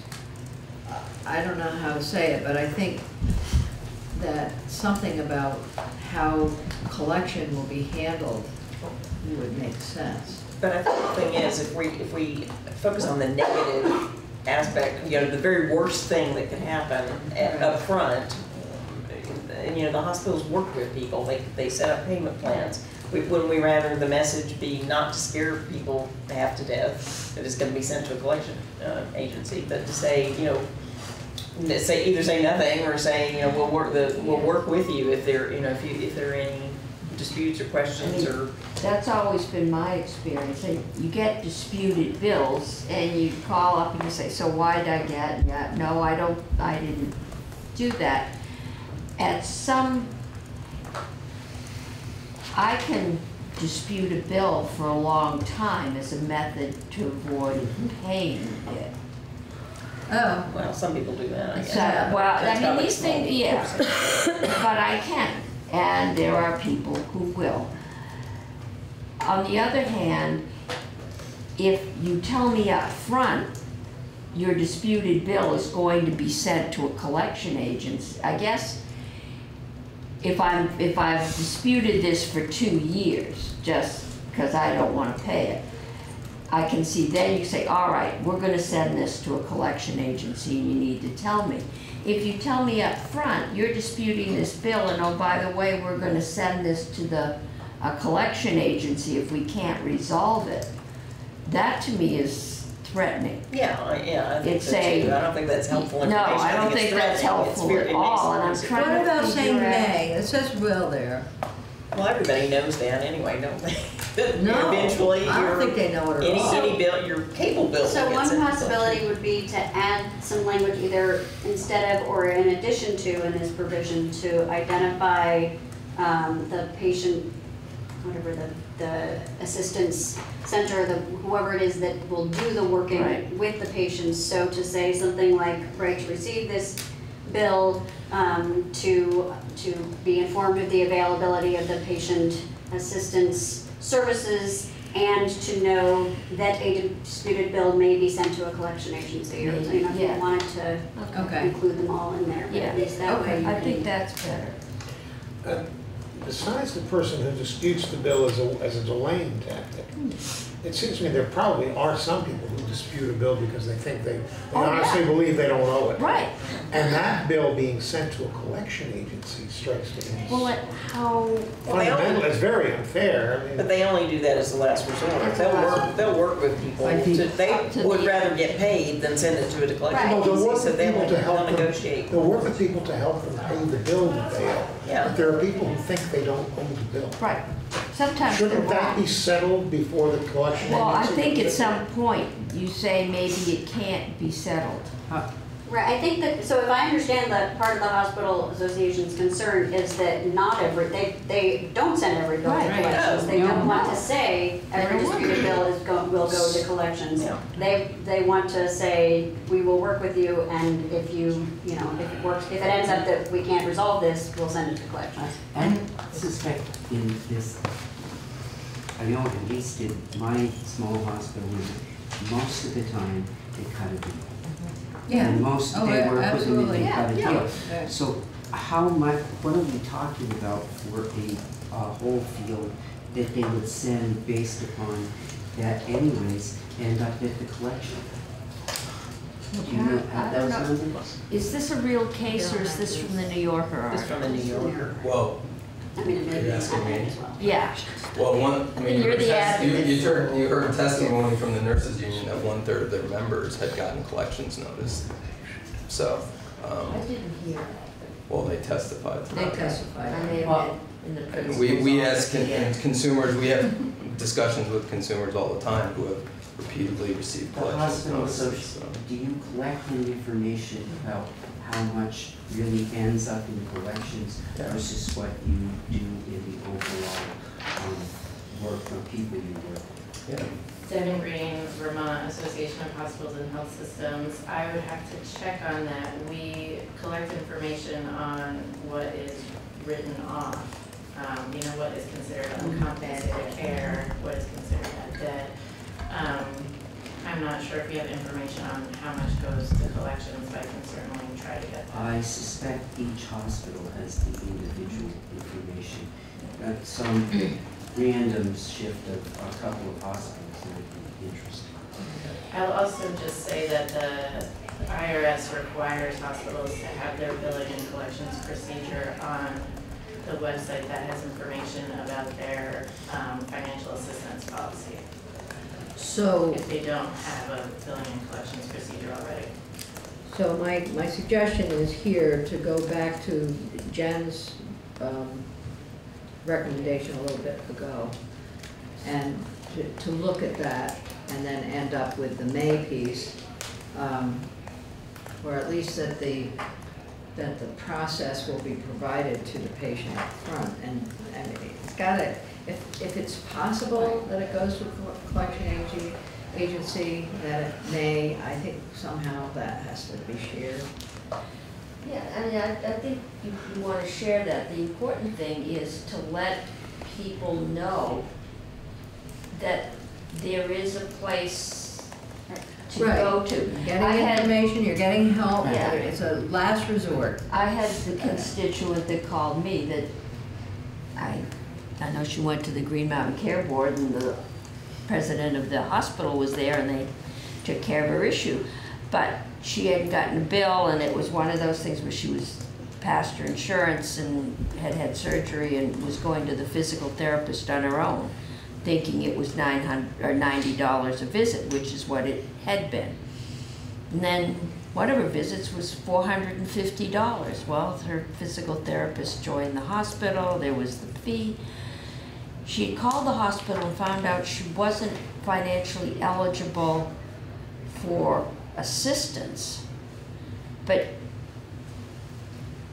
the minute the president of the hospital heard her story, she said, come on, we'll work on this, and got it fixed. But apparently she did not know, because the first thing I said to her is, I'm still paying off my surgery. You know, it's so much a month, this is what you can pay, you just pay it every month, and they will work a deal. And that's what people need to know, that there's support, financial support. It's not services. Financial support. You're not. No. It is. You can work out a payment structure that works for you.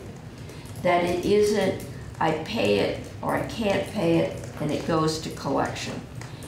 That to me is the important thing that people know, is that talk to them and they will.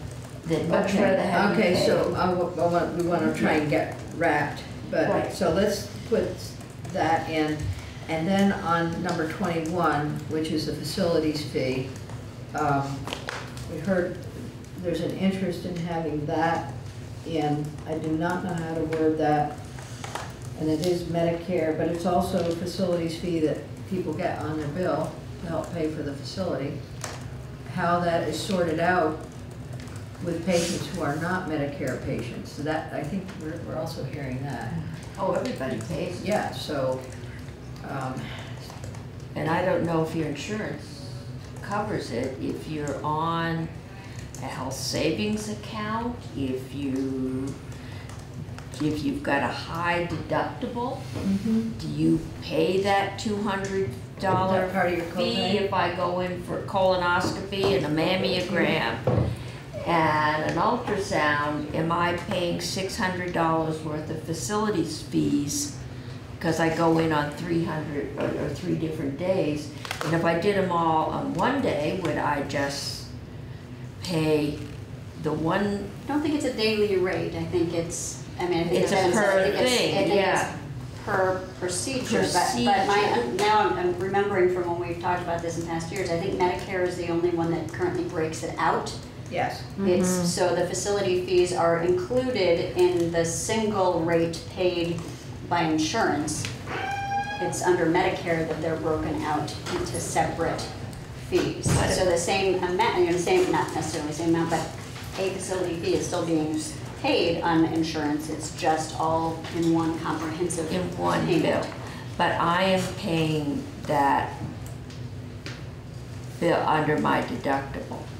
Yeah, so I mean that so when I look up toward your, when you pay your, if you're still working toward meeting your deductible, then that full comprehensive bill at the insurer's negotiated rate comes out of your pocket towards your deductible.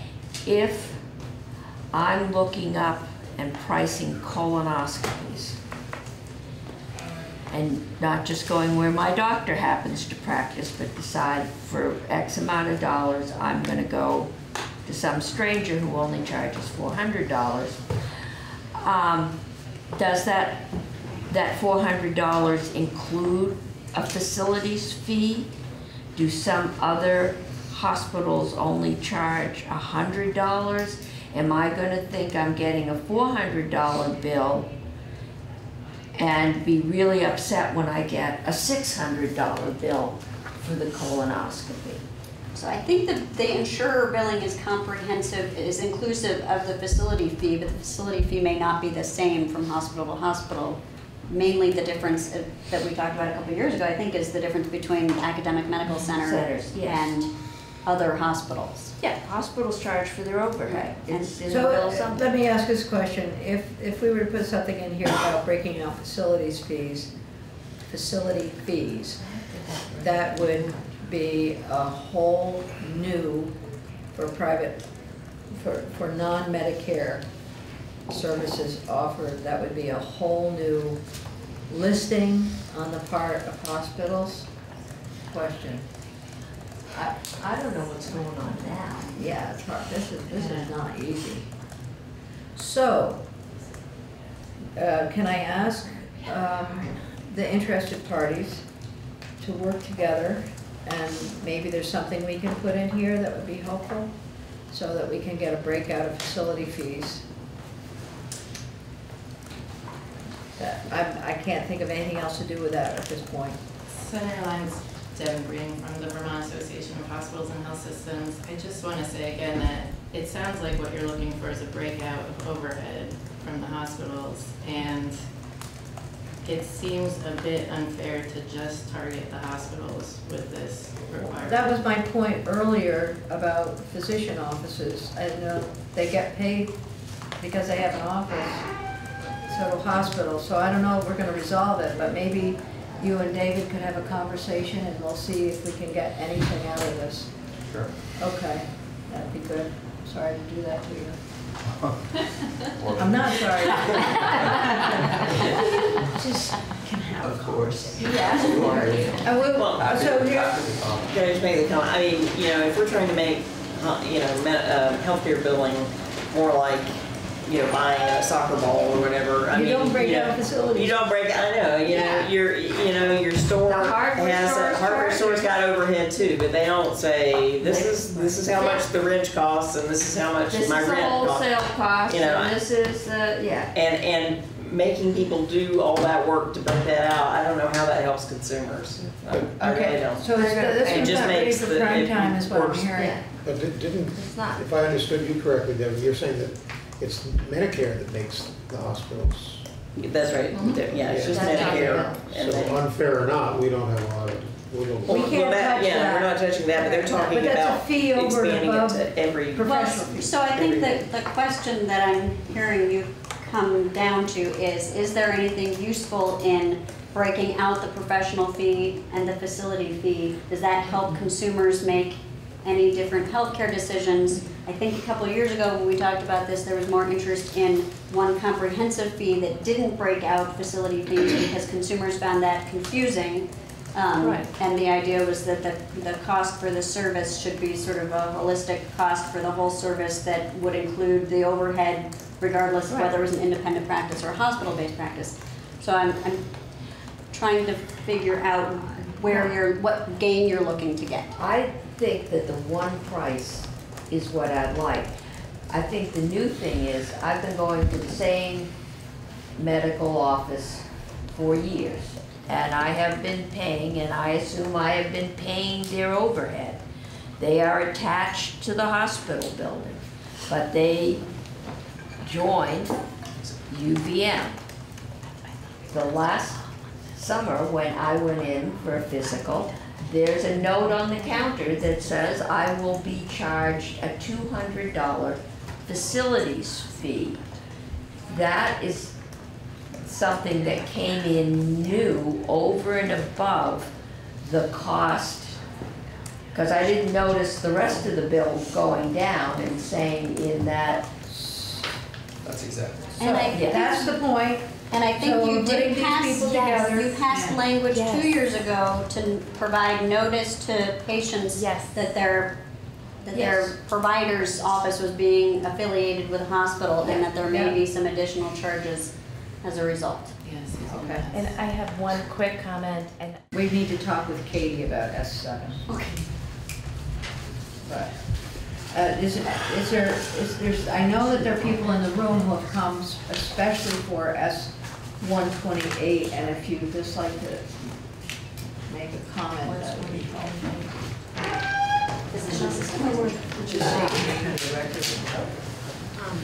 Sarah Bushfeller, I'm a PA, I live in Williston and practice in Essex Junction. And thank you for considering the bill. It's so important for the healthcare for Vermonters to have PAs be able to practice and to essentially update the legislation so that they're not, that there aren't barriers. And it's so, PAs are part of the, practice team with physicians, and we definitely need to continue that, and access is an issue across the state, and we want to be there. So I don't know how many minutes. That's it. Yeah. You did a fine job. We will get full testimony at a later date, and we'll take the bill up. It will have to be after crossover, and but we do want to take that up. Do you want to add anything? Do you want to go over the 4 points? No. No. Okay. Well, we'll look at the 4 points. Short. There's 4 short sentences. Good. All right. Thank you both for being here. I apologize for time. We're behind time. Okay, do you want to add anything? No. Okay, all right, thank you for being here. We're crunched for time, but we're going to take this up, don't worry. It's on our list. All right, so Katie. Thank you, Jen. It's been a fun day. careful. In August, Thank you for coming in. You pass this to Katie. Oh, no, that's for Katie, I'm sorry. It's for Katie. Oh, that's for Katie. Thank you. Thank you. I was hearing from Katie, okay. That's on here. It is, yes. So Katie McManus, Assistant Counsel, we're back on S.7. You have a new draft. And I've already gotten some requested changes. But they're tiny. So we're looking at draft 4.1. And I've highlighted the changes since last time you've seen the draft to help you follow along. Let me know when I'm ready. You're ready. Okay. So we're looking at draft 4.1. So the first section is language we've looked at earlier today. This is having the Green Mountain Care Board submit a plan. We've added House appropriations and Senate appropriations and the list of recipients of the plan. And you remove the last sentence of this section that had specific directions about the plan. There is a little bit of disagreement about that language, and it wasn't necessary, so I chose to remove it. Section 2, there are actually 2 section 2s in the bill because I wasn't sure if you wanted both or we were choosing one or the other. So the first one is the language of the bill as introduced. So this is a report on the evaluation of social service integration with accountable care organizations. This is language you have not looked at this morning. So by September 1st of 2019, the board is to submit a report to Healthcare, Human Services, Senate Health and Welfare, evaluating the manner and degree to which social services, including services provided by the Parent-Child Center Network, DAs, SSAs, and home health and hospice agencies are integrated into ACOs, certified ACOs. And the evaluation is to specifically address the number of social service providers receiving payment through the ACOs and for which services, the extent to which any existing relationships between social service providers and ACOs address childhood trauma and resilience building, and recommendations to enhance integration between social service providers and ACOs if appropriate. So that was from the bills introduced. And you'll see on line 12, I wasn't sure which direction you were going, but we had looked at language earlier this morning that by 2020, the Green Mountain Care Board shall submit a report to this committee and Healthcare and Human Services detailing and the changes services offered by contracts executed between the DAs, SSAs, and accountable care organization. What would be wrong with putting that in section 2 as well? Well, is it the Department of Redundancy or? So it sounded like when you sent folks outside to make a decision that there was a preference for one over the other. So I kept them separate instead of combining them. What does the committee think about these choices we have? I like one. Yeah, I like the first one. We all like one. Okay.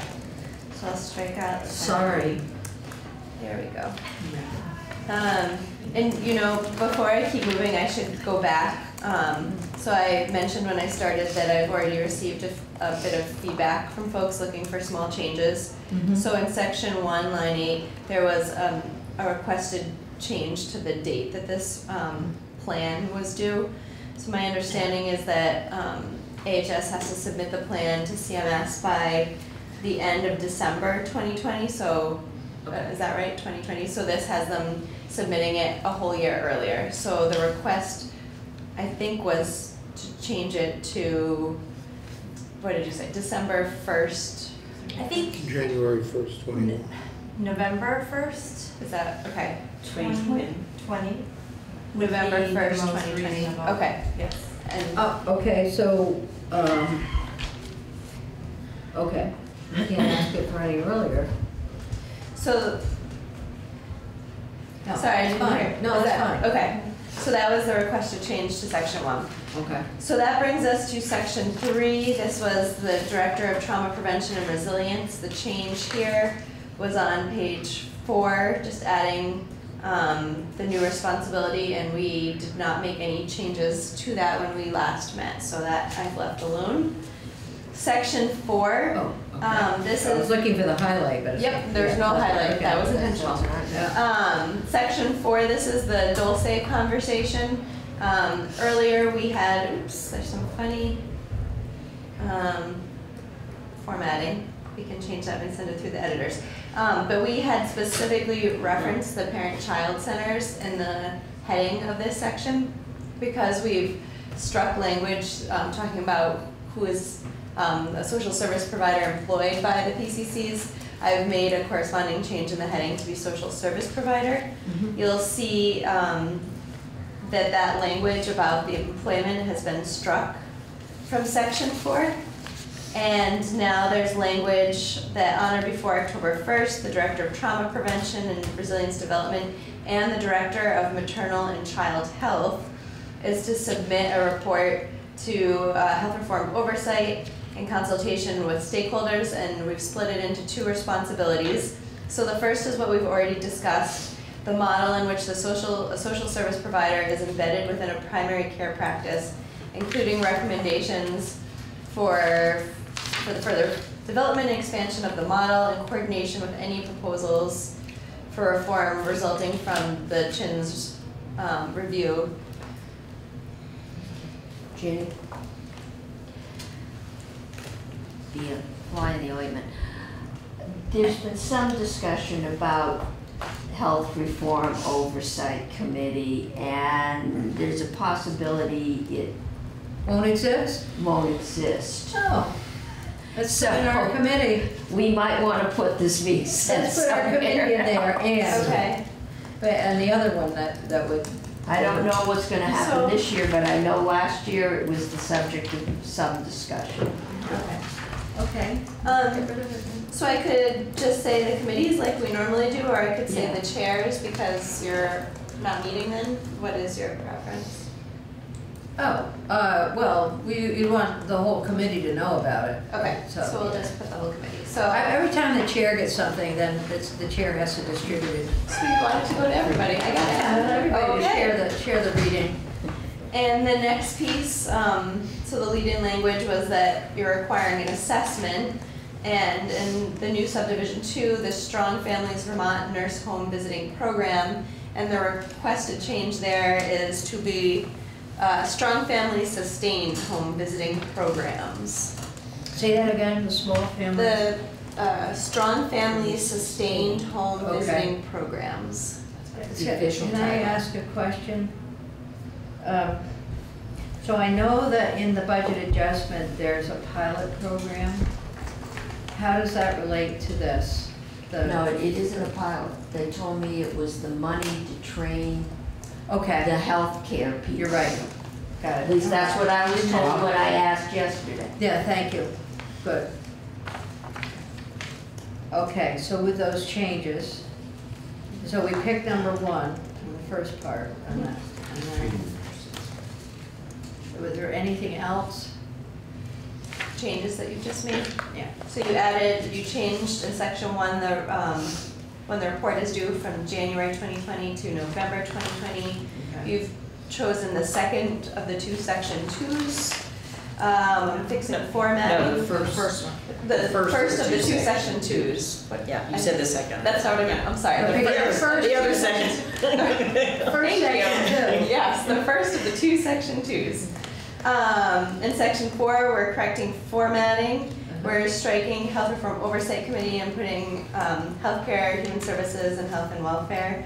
And then page 5, correcting the name to Strong Family Sustained Nurse Home Visiting Programs.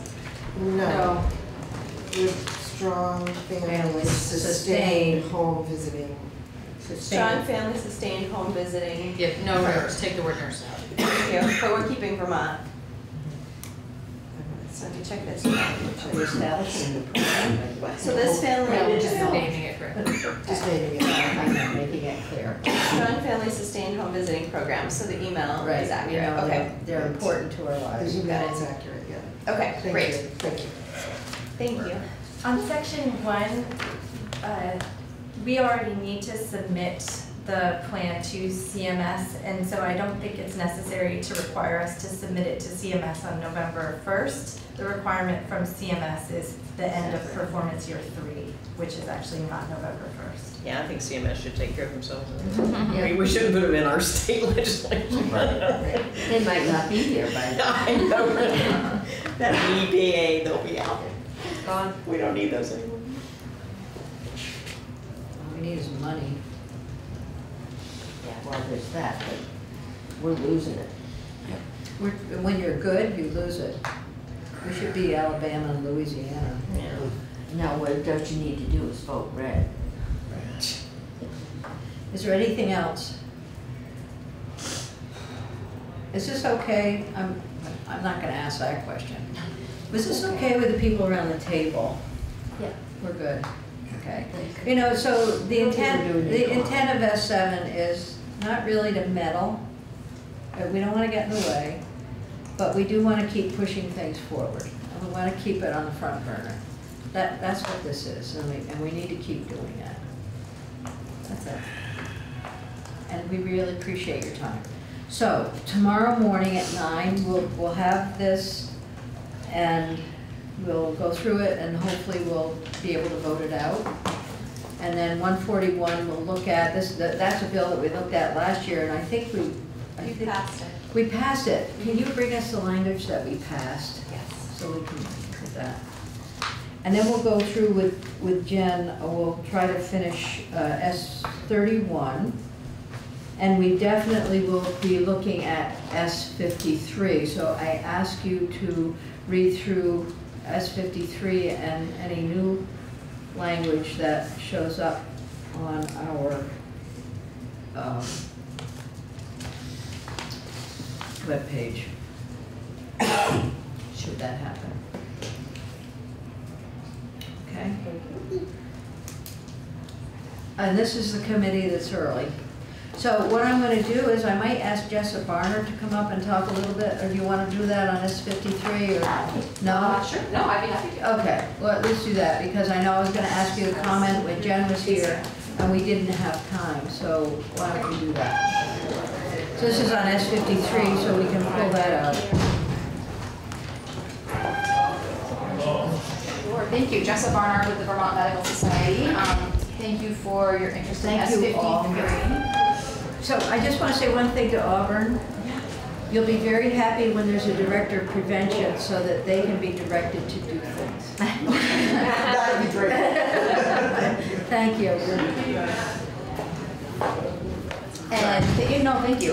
So this, as introduced, this is a bill about increasing the proportion of healthcare spending directed to primary care. Yes. And when we saw the bill introduced, and Georgia Maharis with Bi-State Primary Care reached out to a number of us before, when the bill was even still a concept, so we've been talking about it since the late fall.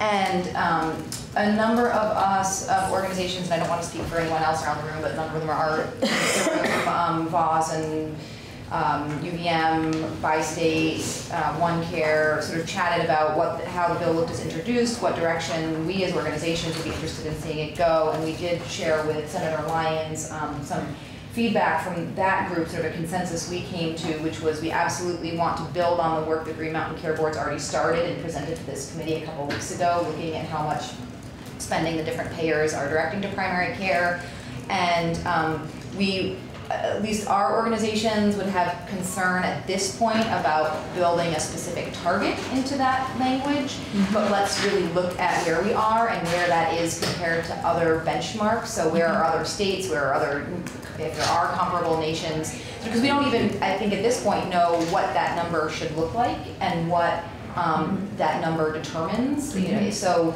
we want us to really get that baseline.